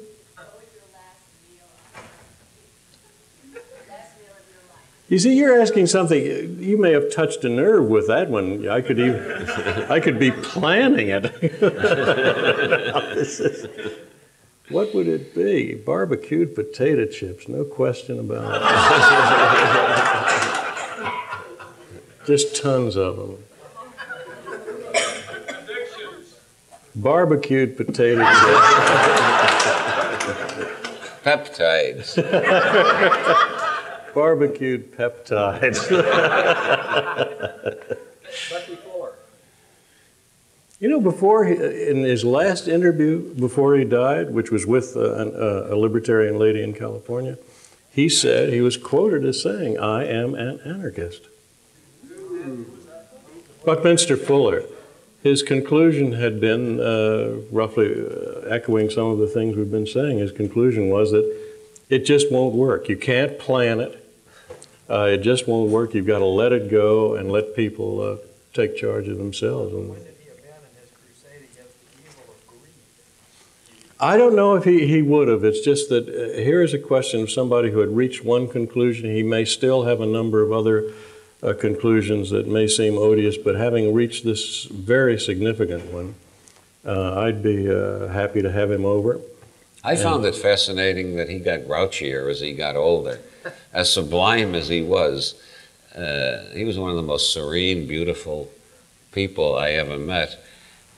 But I remember how he policed himself and constrained himself against ever saying anything critical about another human being. He made that one of his disciplines, never to criticize other architects whom he regarded as idiots. But he was very careful never to say that explicitly, and he would never criticize. When he had to criticize things that were going on, he would specify the people who did this thought they were doing right. And I saw him on a television show in which Kupcinet asked him, "What do you think of the Hancock building?" which was just put up in Chicago then. And Bucky looked terribly embarrassed and uptight, and he started staggering toward an answer, very unusual for him. And he said, I don't like to think harshly of my fellow human beings. And that was more devastating than he said if it was 110 stories of shit, you know. He was struggling so hard to be nice. But then at the end of his life, I did an interview with him in which he said, "Ronald Reagan is a dumb actor who can memorize his lines, and that's the only thing I care to say about him." And in his last book, he said the mafia has taken over most of the businesses in the Western world, and they're one of the 4 most dominant influences. And everything that has to be done to handle spaceship Earth intelligently and make everybody as rich as they should be will all be opposed by the Catholic Church, because the Pope knows as well as I know that if people are well fed and happy, they won't need a lot of ignorant superstitions anymore. And I said, what's happened to Bucky Fuller? He's finally let out all the anger of 87 years, you know. Older Architect Story, Installment 2. Frank Lloyd Wright was given a prestigious award in Philadelphia one time, and people spoke interminably before he was introduced about him. And so when he rose and went to the podium, he said, "Ladies and gentlemen, my address is Taliesin West." And he walked out. Good stuff. Carl Sagan. Who is what? Are you delegates? Can you vote?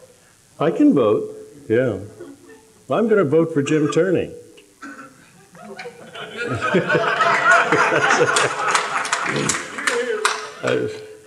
For, I'm sure, thoroughly idiosyncratic reasons. And you, huh?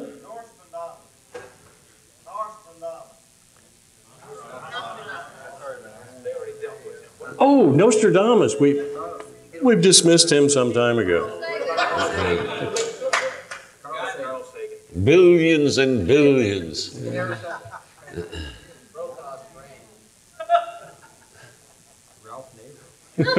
Ralph Nader. Ralph Nader. Don't get me started on that subject. I have been traveling around the world in the last 5 months. I've been flying from here to there and back and forth. I've been from East Germany to Maui and back across the United States a couple of times.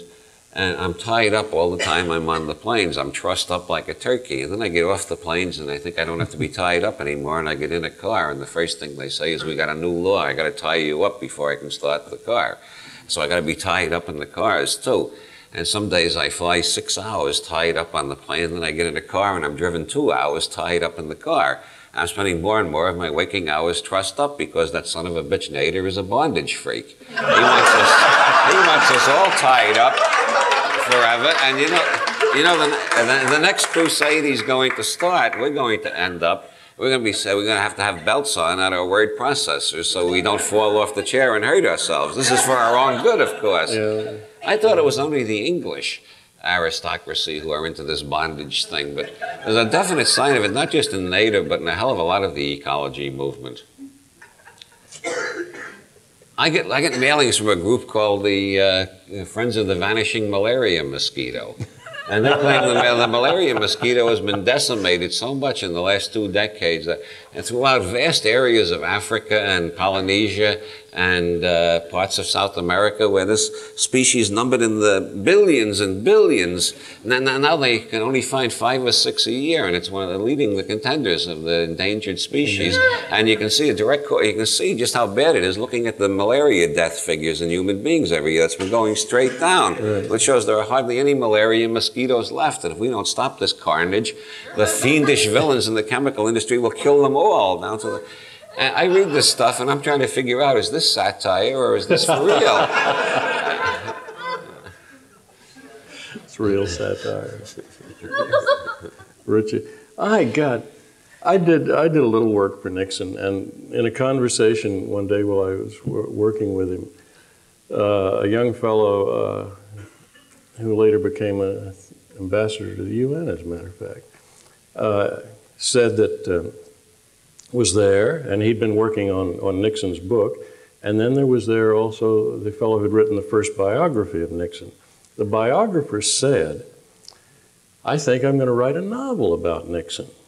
The Nixon other person who was there said, "How can that be? I've always understood that a novel had to have a central character." And I always thought that was the most perceptive description of him. I mean, really no character is the thing that is so... I think he was a good president. God, he'd probably go down as one of the great presidents of all time, considering how much better he was than any of these birds who followed him. But I think he's a person of no character. He lucked into everything he did, I suppose.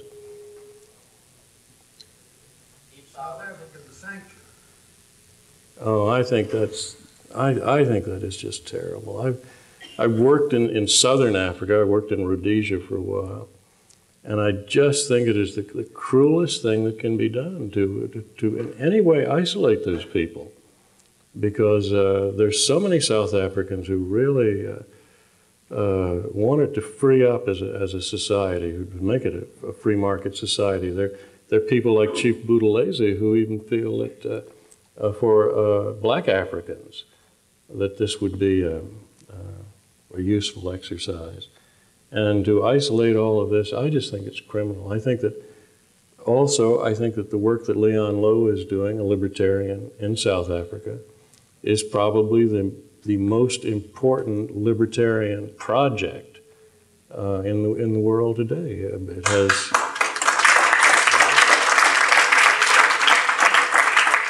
And the reason I say it mainly is that it has there's a real possibility of its being effective, in which case libertarian history would change very quickly. And the rest of history too.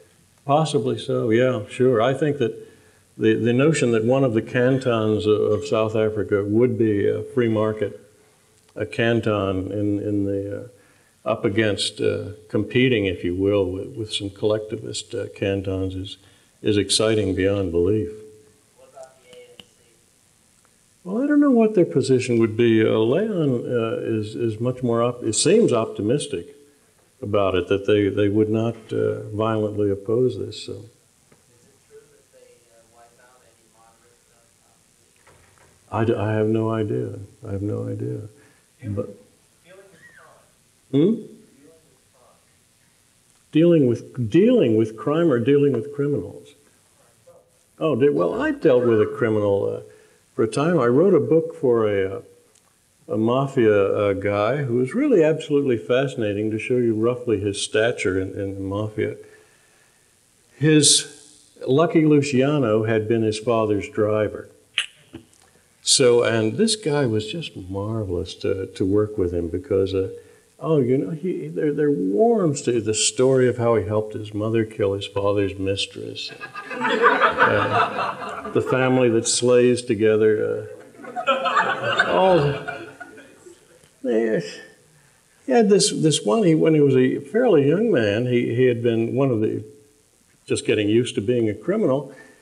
He and some friends had decided to rob a non-mafia gambling joint. This is, their fair game. Incidentally, this guy told me that the mafia's arrangement with the police regularly is that whenever the police need an arrest of any particular sort, they will tell them who to arrest because it'll be a non-mafia person. So the police are constantly wiping out the competition. But this fellow, when he was telling me about his family life and all in this good decision to go raid this gambling place, they burst in, they had shotguns and submachine guns, all of the proper equipment, and they had the proper protocol of shouting and yelling and threatening everything. They did everything just right. But he said it was operated by a bunch of Chinese. And he said, and I'll never forget this phrase, he said, "Those people have no respect for authority." He said, we told them to do this, that, and the next thing. He said, they just stood there and looked at us. And he said, I'll tell you one thing, I'm never going to rob a Chinese again. He said that. And while we were working on it, he wanted to know if there's anything that would ease my labors. And he said, woman, girl, boy, any. And then we got down to the interesting question of narcotics. And he said, what would you like? And I said, well, some marijuana would be pleasant. And he said, oh. He said, we've got to buy that just like you do. He said, we can't control that. He said, everybody can grow that stuff. He was absolutely outraged about it. So the answer to crime also is the free market. Expose them to some serious competition, and we will, because as a matter of fact, there are certainly things in the world that are more pleasant than being a criminal. there are some sociopaths, although I guess, and maybe the question always is, what if one of them comes crashing through your window? And I got to confess to you that I really believe in aggressive self-defense. And where I come from, the answer is very simple. Evolution is speeded on its inevitable way by eliminating the unfit.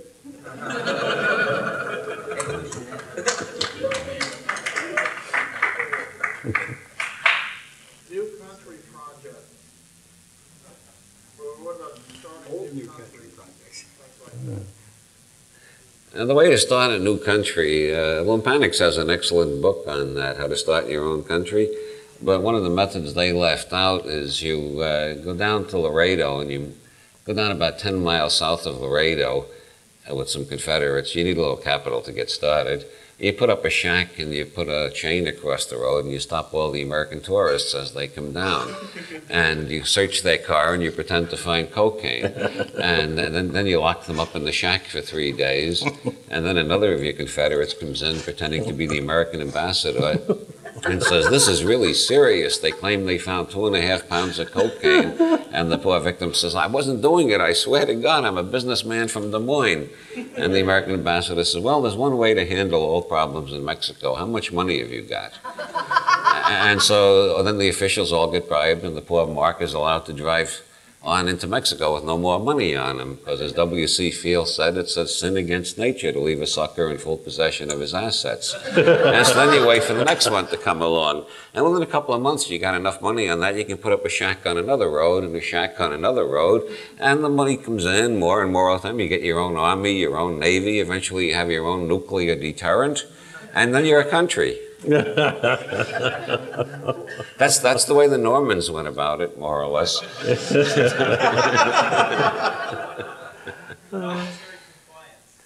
Voluntary compliance, oh boy.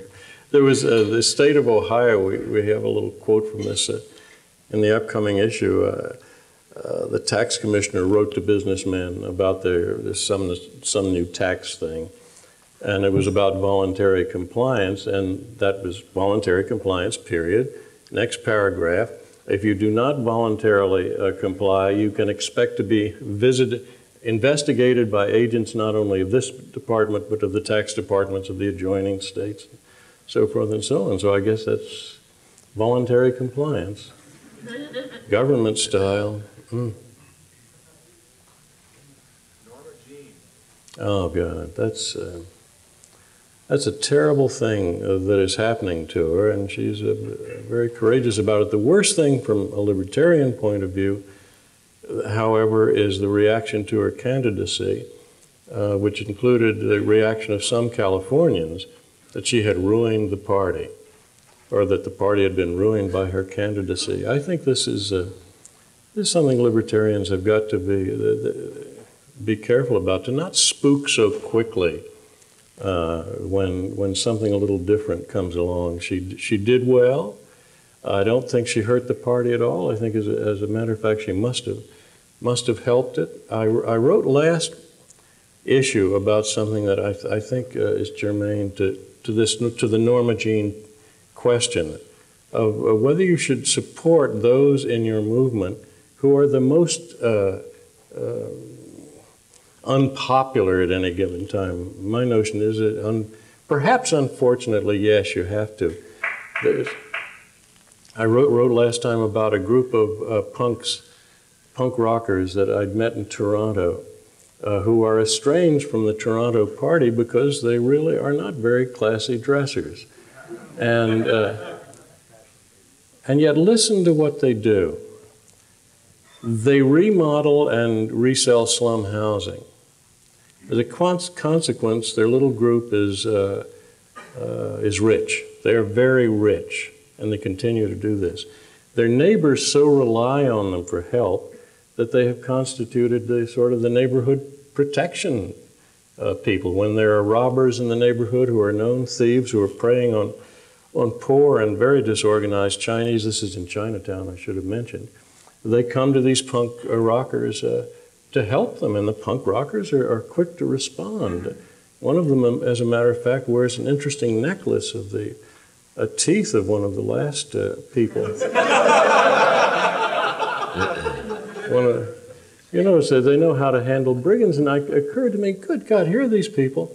They have privatized self-defense. They are rich, which more libertarians ought to be.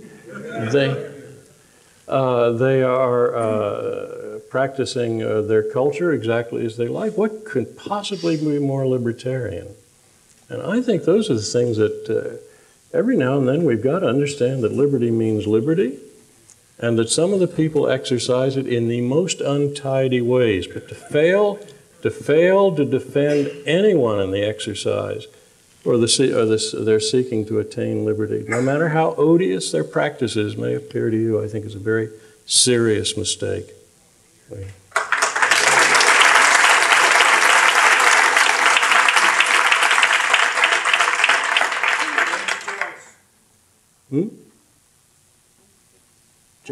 That's his field. What would each of you find really offensive? Boy, really offensive. Forbidding me those barbecued potato chips for my last meal would be truly offensive. I don't know, it's pretty hard to offend me. I offend a lot of people, but it's very hard to offend me. The other day, I went up to the concierge to mail a letter, and he had a sign on his desk that said, "Thank you for not smoking." So I said to him, "Thank you for not picking your nose." And he looked all bent out of shape for about 5 minutes afterwards. And yet, I just thought that was just a minor bit of surrealist witticism, but it's very easy to offend some people, but then again, as John Cleese once said, there are some people one wishes to offend. Is there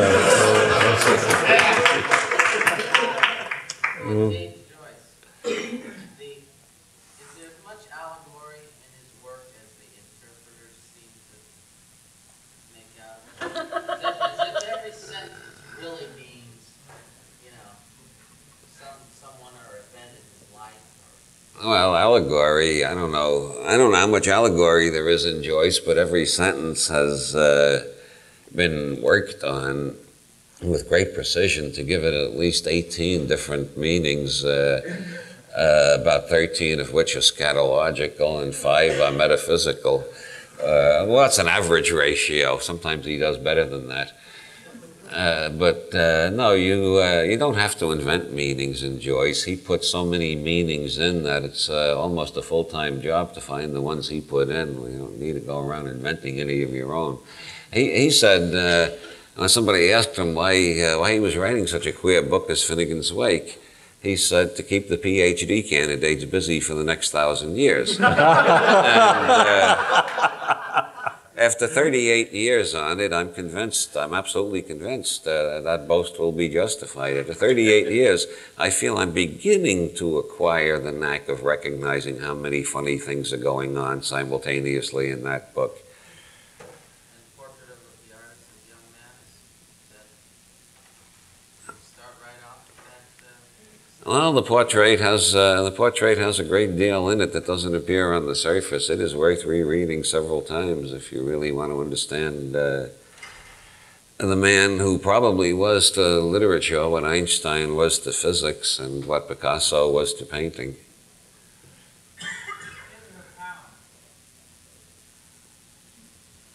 Ezra Pound. Ezra Pound. The last lines Pound ever wrote, "I have tried to write a paradise terrestrial. Stand still, let the wind speak. That is paradise. May the gods forgive what I have made. May those I love try to forgive what I have made." At the end of a 900-page poem, those lines are absolutely magnificent in their simplicity and in how much they contain. Okay, that's my comment on Ezra Pound. That's great. Joseph Conrad. I prefer Faulkner. Mad Magazine.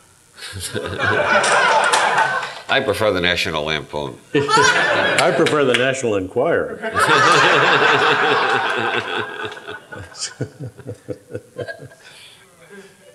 Dan Rather. I don't know anything about Dan Rather, but I tell you, I leaped to the support of a guy named Brian Gumbel, however. He was criticized in the Washington Post recently because he interviews people on television. He was criticized for treating them brusquely. It was said that he had on important world figures and he sometimes treated them as though they were nothing. And he was rude to them and so forth. And so I've written something about that in defense of Gumbel. I mean, he's treating them exactly the way they should be treated. And who is to say that, that this young man, who's now a network person and interviews people, who's to say he doesn't know as much about anything as government officials or so forth? I think this is a terrible habit we get into of thinking that public figures are somehow endowed with superior intelligence. I wonder about it a lot, but I think not. Newspapers. Yeah, there's some of them around. I think the key to politics, going back to the last question, is that nobody ever ran for office who wasn't sincerely convinced of their own tremendous charm. I think ordinary people occasionally have doubts about their own magnetism and charisma and their ability to sell bullshit to anybody. But politicians never doubt. Like Nixon never doubted. At the end of Watergate, when he was resigning, he had that look in his eye like, if I say it just right, they'll believe me again, and they'll say, Dick, don't resign. And you got to have that kind of, that's all you need in politics. You don't need anything else. Well, it's almost impossible not to acquire such habits of thought. Think of a politician from United States representative up. It really begins with, first of all, you have paid people to follow you around and do things and tell you that you're the best thing that ever happened, because their jobs all depend on your being this. And so you hear this constantly from people who have a vested interest in doing it. So you believe it very quickly. I mean, who wouldn't? It would take a person who's run for office surrounded by such people. I mean, look at libertarians. I mean, what is everybody's great nightmare? That there'll be some libertarian candidate who will take it very seriously and will exercise power once he gets in. It's the nightmare, and it's what anti-party people say is bound to happen. Well, we worry about that. How can we fail then? Well, how can we be surprised then when we think of ordinary politicians bowing to the pressures of power? It's just irresistible. Has anybody in the room worked at the White House? Well, let me tell you, I have for a while, and I challenge you to think of how you would resist it. Think of a situation in which there is no activity on the face of the earth that will not stop for your presence if you wanted to. That is to say, if you call up any place, any airline, any store, any organization from the White House and say that this should happen at this time, it will happen. Yeah, right. I wish I'd known about it, because when I was there, it's just irresistible, good God. And you can be out on a friend's boat offshore anywhere, and a helicopter will come for you, that sort of thing. I mean, it's no wonder that these people think that they have the answers to everything. Everybody tells them they do. And well, as Mel Brooks said in The History of the World, Part 1, being king is good. Remember that? Remember that? Boy, it sure is. That's... They reflag your vote? Huh? They reflag it. Oh, no, you know, everybody gets code names, too. You know, and when you have a code name, that makes you think that you really are special. I forget. I really do forget. Oh, God. But I know the feeling you get when an airline has been held on the ground for 30 minutes for you to walk on casually but mysteriously onto the plane, with everybody hating you and with it not making any difference at all. I mean, how can you fail but to believe, my God, everything I think, everything I do is correct and powerful. Boy.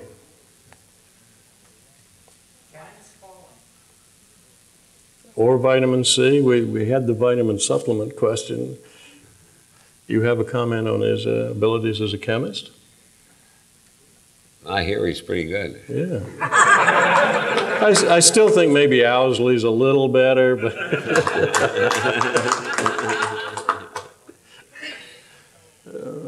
Given that the sooner the population sheds government, the safer it'll be for all us misfits. We're sort of gathered here to do something to hurry up the process.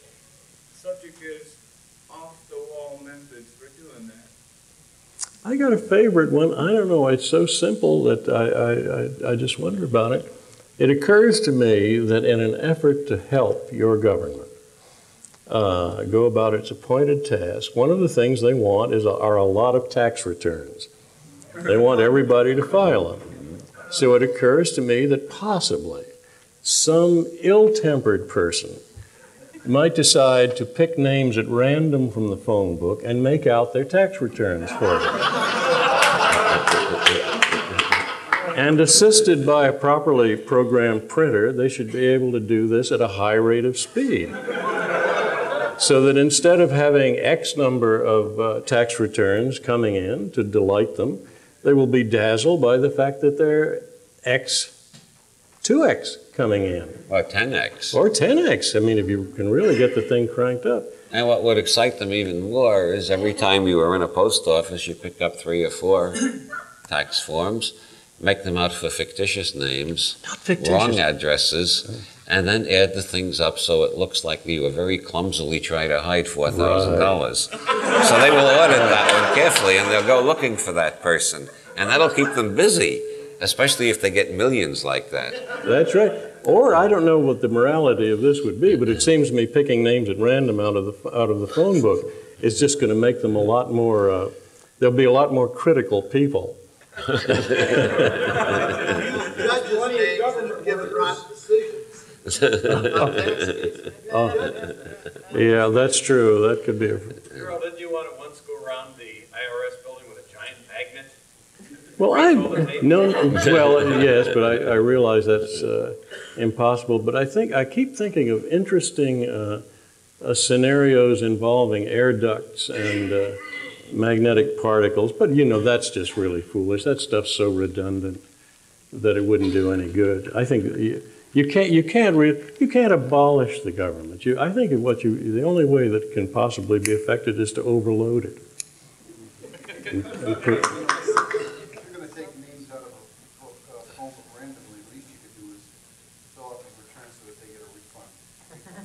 No, I think that might be making it a bit bad. Just something that would cause, you want to cause trouble not for them, but for the IRS. So you'd... They won't get audited for 6 or 7 weeks after they receive their check. Yeah. Well, and it really wouldn't be their fault, would it? I don't know. It's interesting to play with. In one of my immortal novels, I have an organization called The Network, who are a bunch of computer programmers who are concerned with cocaine and immortality. They want to bring down the price of cocaine, and they want to support life extension research leading to possible immortality. And one of the devices of the network is to frustrate every other conspiracy on the planet so they can deflect funds the way they want to. And one of the things they are doing is erasing computer tapes. Since they're all in the computer business, they're erasing computer tapes selectively, and they send notifications to people. Congratulations, you are one of the lucky 500 this month. All your debts have been canceled. Keep your mouth shut and play it smart.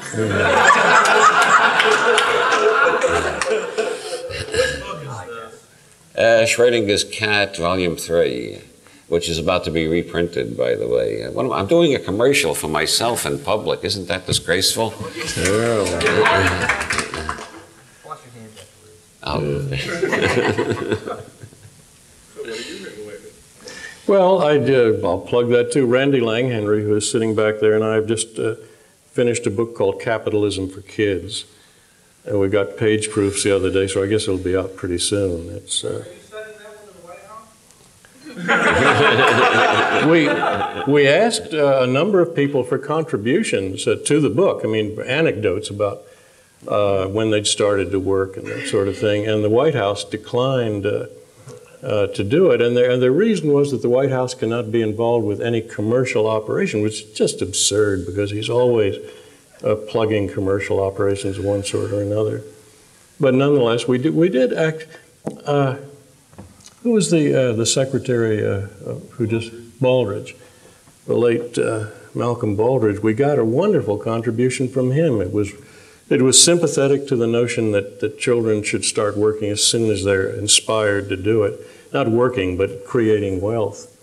And it was a good note. We got a lot of good replies. David Packard, interestingly enough, was angry about the concept of the book, and he wrote a very angry letter, which we've used. And his reasoning was that he said, I never did anything in my life for money. He said, I did it because I loved engineering. And I believe that could be true, but he hasn't given it back or anything like that. And so we tried to handle it by just pointing out that, as a matter of fact, the love of engineering and doing good engineering is almost inevitably going to make you rich. And so he shouldn't criticize this. The question of whether you're sending that book to the White House reminds me of another question that brings us back to the earlier topic. Are you all sending your urine to the White House? This is a very low surrealist tactic, almost pataphysical, but I didn't invent it. I'm just reporting. I'm a journalist, part-time.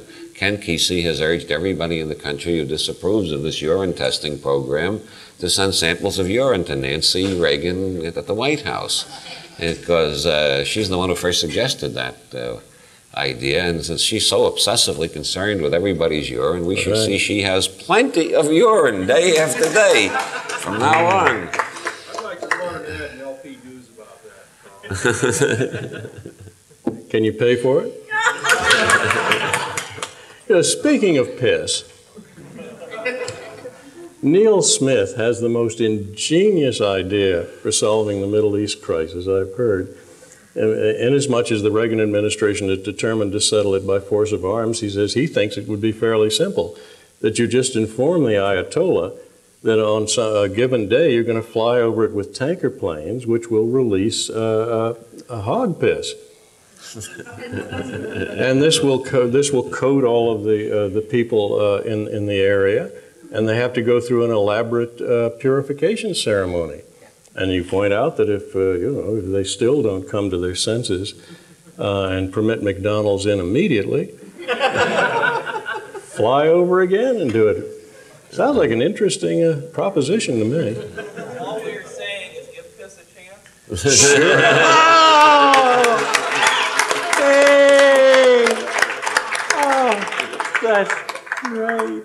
That is so. A what?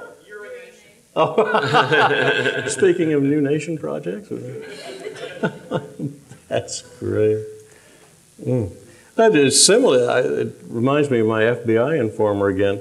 He said he thought that the best thing you could do to really irritate them would be to send them a schedule. And I thought that's an ingenious idea. I mean, I don't care. So I did try that a couple of times, but I've learned that it doesn't pay to do things that you take humorously.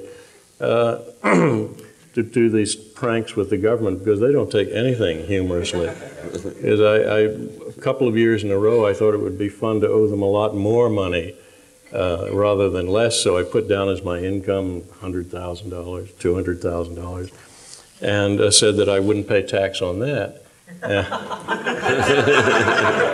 I've lived to regret it. My bill just shot up, and there's no possible way to prove that you were. You can't go in and say, "Look, I'm a funny guy." You shouldn't take me seriously. So One of Groucho Marx's wives divorced him because when they were coming back from a trip to Europe on the customs declaration, where it said occupation, Groucho wrote opium smoker. I mean, opium smuggler. And they were held for about 12 hours while the customs people did all sorts of weird police-type things, making calls here and there and going through their luggage over and over and whatnot. And Groucho's wife did not regard it as funny at all after 8 hours in custody. They have no sense of humor. Yeah. Okay. Doug Casey recently came up with considered to be the best comment to a public servant of the month. He was somebody, a customs agent was really giving him a thorough search, and Doug, very seriously and not in an abrasive way at all, said, "Sir, at what point in your life did you decide that you'd spend it going through other people's underwear?"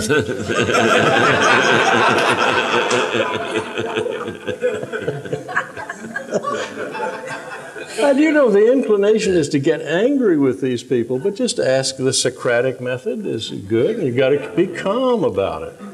They don't know how to handle calm. Oh.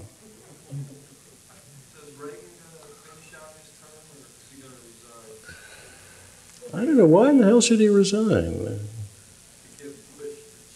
Oh, God. Oh, yeah. Oh, what the... Speaking of people with no character, that is just, I don't believe he'd do Why it. in Texas, I was in Texas recently, everybody tells me, well, George is a good old down-home boy from Connecticut. He did give us such a brilliant example of what that politics is all about. I mean, to think of the way he denounced Reagan until he got to be vice president. Yeah, and suddenly, because Reagan is the nominee, all of those criticisms are now invalid.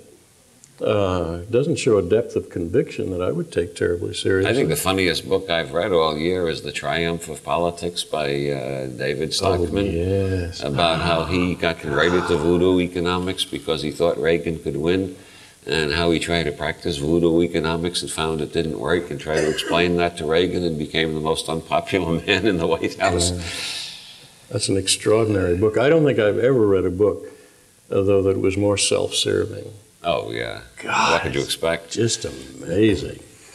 That would be required reading for all conservative Republicans. Well, perhaps it should.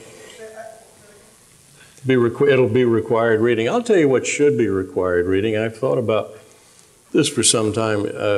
There is a good book on American politics, and that's Hunter Thompson's Fear and Loathing on the Campaign Trail. And it just occurs to me that we should all push to keep that one going, because it reduces it to some raw data that are important. God, we used to, what's this fellow's name who writes about the presidential campaigns? Theodore White. He, of course, was present quite a bit, and I could not believe this guy's a groupie. Merely a groupie. He really thinks that politicians are extraordinary and wonderful people. He takes everything they do seriously, and he writes these books about it, as though people in politics think about things. You know, why? He explains why they did these things. And most of the times I was there when these things happened. They were done because it was possible to do them. Nobody had any serious objections.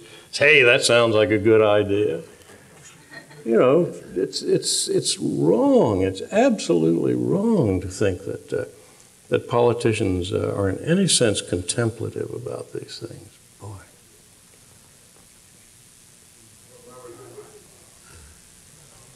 I'm just reading Job. I'm finding it, in the notebooks, Lazarus Long's prescription of what it means to be a human being, I think, is as sound as any I've ever read.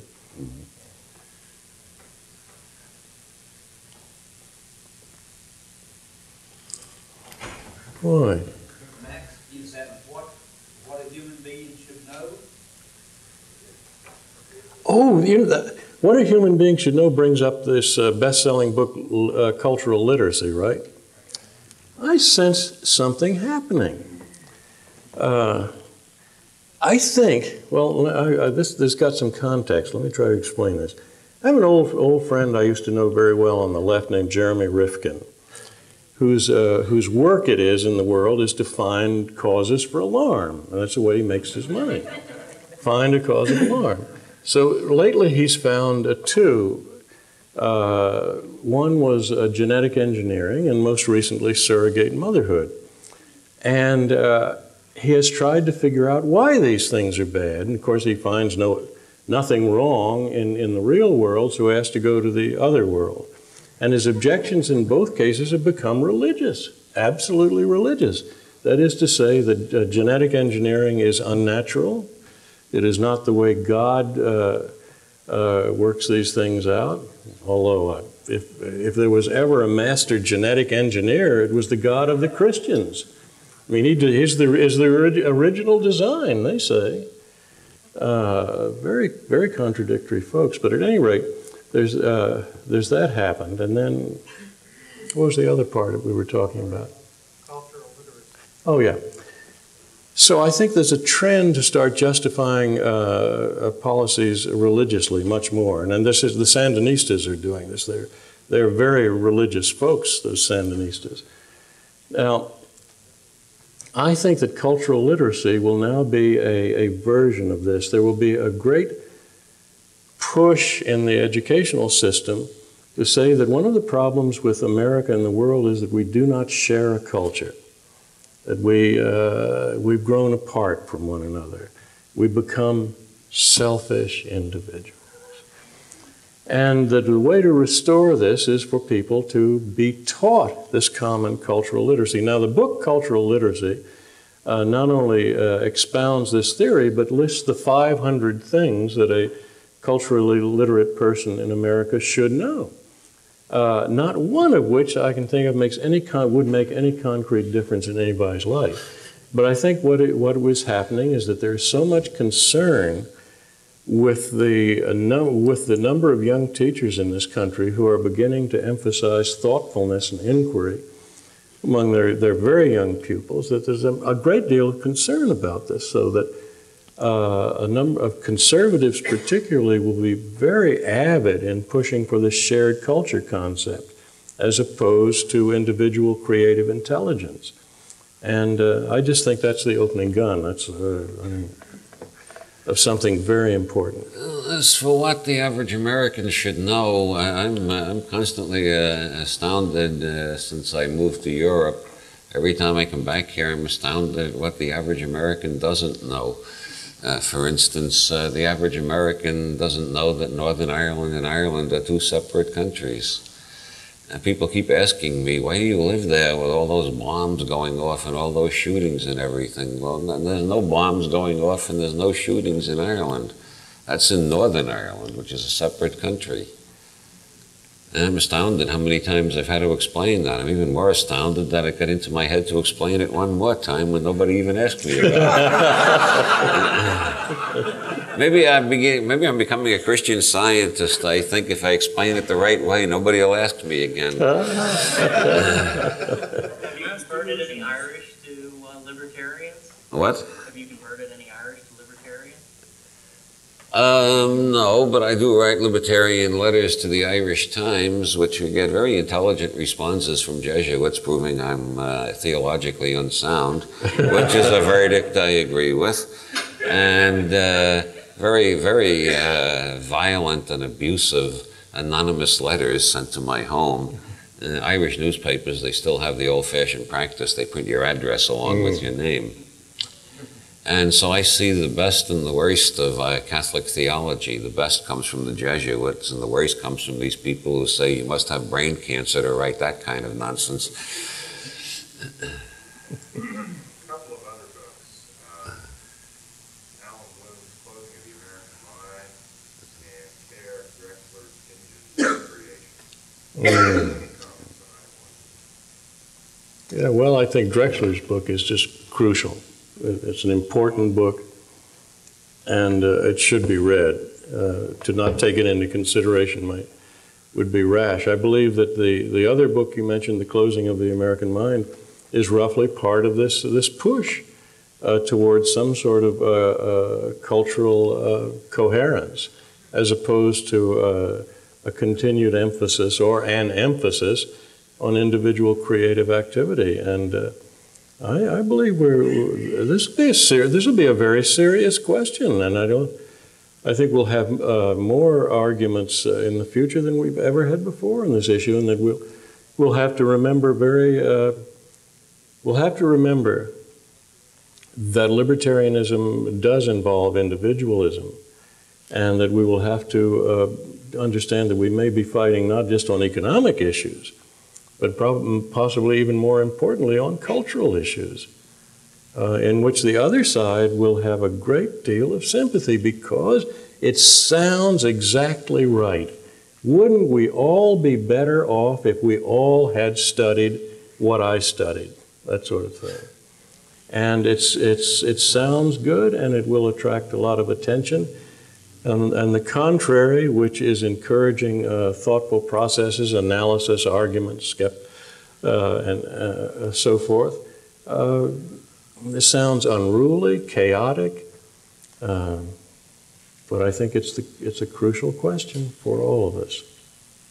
I think the most important book I've read in the last year is Mega Brain by Michael Hutchison, which is a very good manual on how to use the human brain for fun and profit. I've written a manual on that topic myself, but I won't mention its name, lest you think I came here only to plug my books. Michael Hutchison has done a very good... Michael Hutchison has done a very good update on all the latest knowledge on neuroscience and all the evidence that the brain was not designed for failure. The brain was designed for total success in the universe and to do things most of us regard as impossible. And the technology and the knowledge is emerging faster every year. And take peptides into your heart, brothers and sisters. The best is yet to come.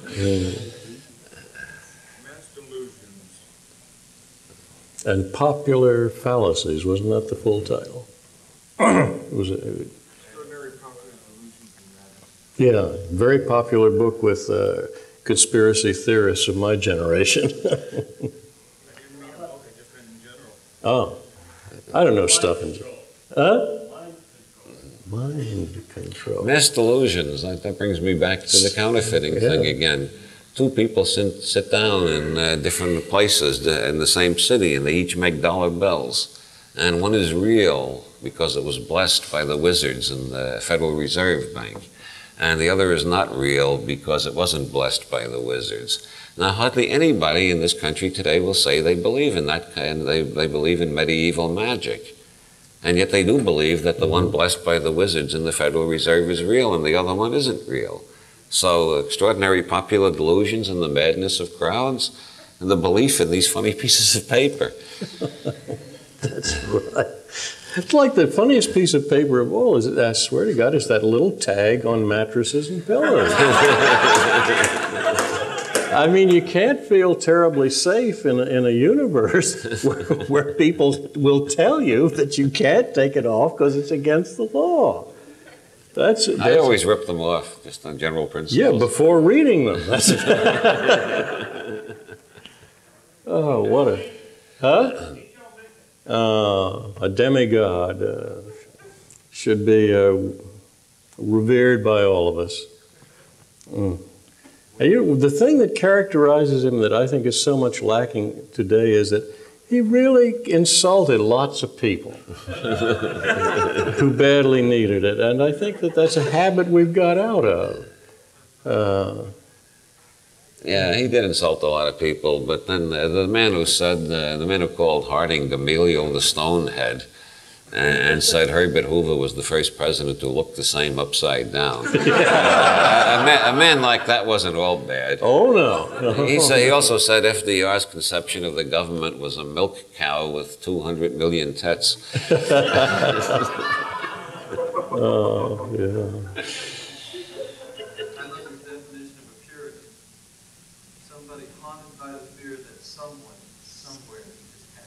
That's right. You know, and earlier William Pitt had said that in bear baiting, it wasn't the agony of the animal that irritated his parishioners, it was the joy of the spectators. Speaking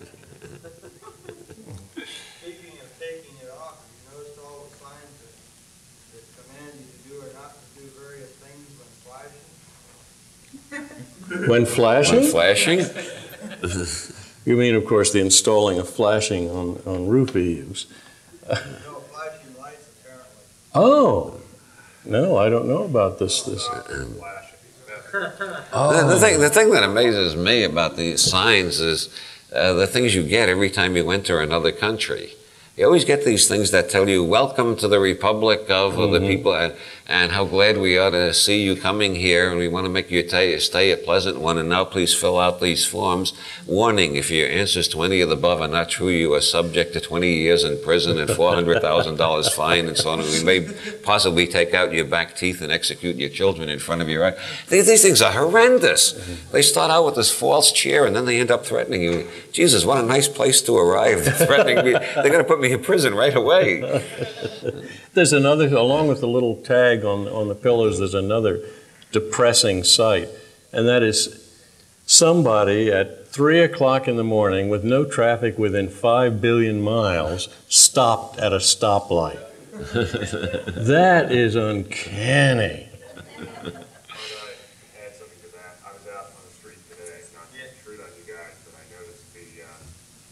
Everyone in Seattle stops for don't walk lights. I've been told that before, and I didn't have an explanation. And today I asked someone, and they said the police will pull right up on the sidewalk in their motorcycles and ticket you if you cross against one of them. Let me tell you, one came into a store. I jaywalked across the street. He gave me a $19 ticket. There it is. For jaywalking? I got a sign. He says that I promise to respond as directed on this notice, or else he hauled me right out of jail. Take away the walking license. You gotta say your Don't go. This you mean? I live in Ontario. He said, is this your current address? I said, yeah. So he made out the ticket. There it is. God, this is jaywalking? You mean? They were all across the street at the intersection. Look at these people. Oh, God. In New Jersey, the police department has signs up all over the state now that say, crime does not pay, but we do. And then they give you a phone number to inform on your best friend, because they'll pay you for it. And I've been suggesting to all the libertarians in New Jersey they should put a new sign up next to each one of them. And this would just say, don't suspect a friend, report him, which is from Brazil. And see how long it took any of the people who support that kind of police action to realize that the second sign is a satire.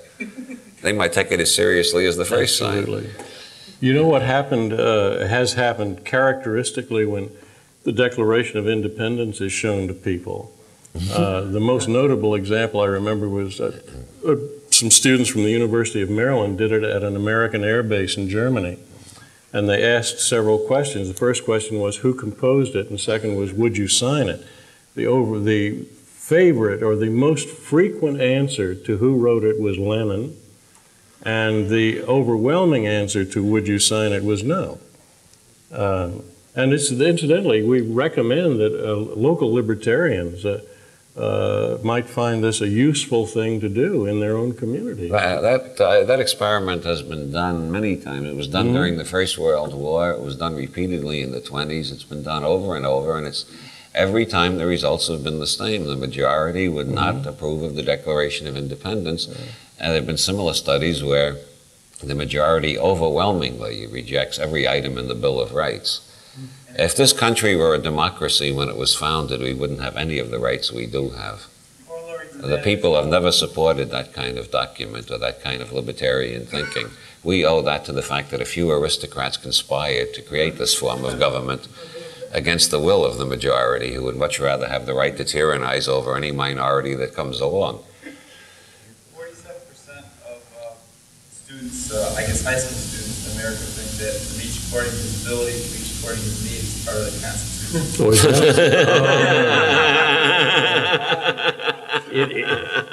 Well, they may be closer to a perception of reality than we are.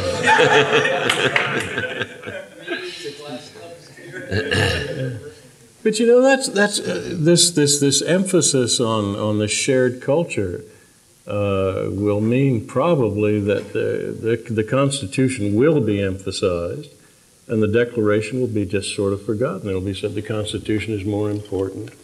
I mean, shared culture never means just sharing everything that you found out about where you live. It's a very specific menu of items. Well, what do you expect in the country that celebrated the birthday of the Statue of Liberty the same year that the debate was going on the new immigration bill? Yeah, well, you got to admit that the country, among its other fantastic virtues, one of them is that it is shameless. And I rather like that.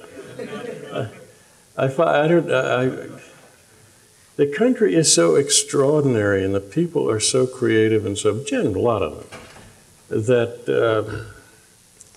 oh God. Well, a country that has a Statue of Liberty that says, "Send me your poor, your huddled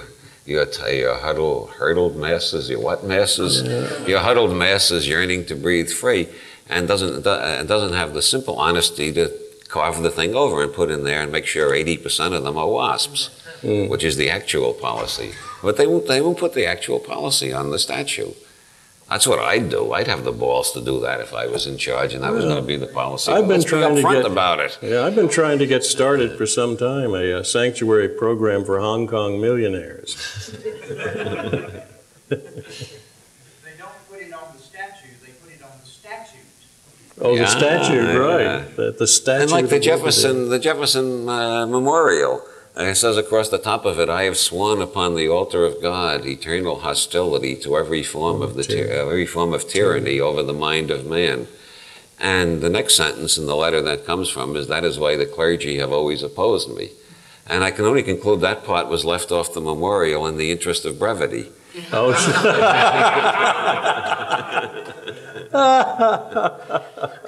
And talking about what you get in questionnaires, if you ask the average American, was this intended to be a Christian country? Judging the way people get away with that on television all the time, about 99% would say yes. Absolutely. They've heard that so often and they've never heard the truth. Greatest person ever lived, who would you consider? Outside of myself?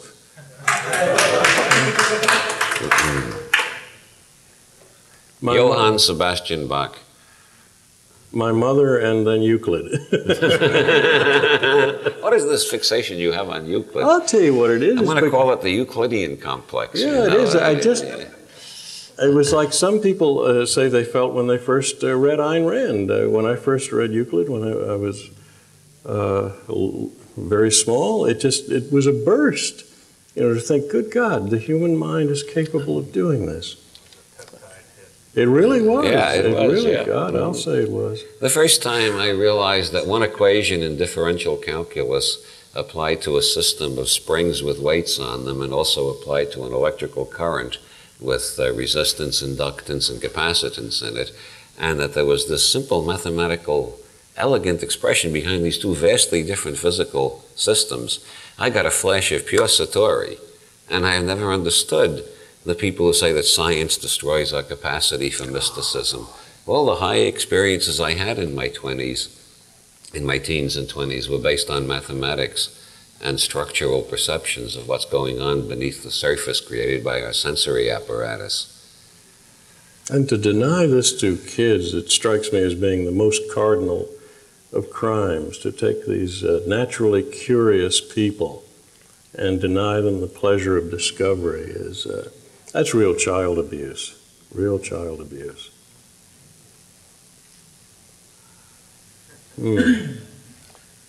Well, quite moved by what you say, and so is the hotel. In fact, they want us to move to another room. How about where we can all go to sleep? Yeah.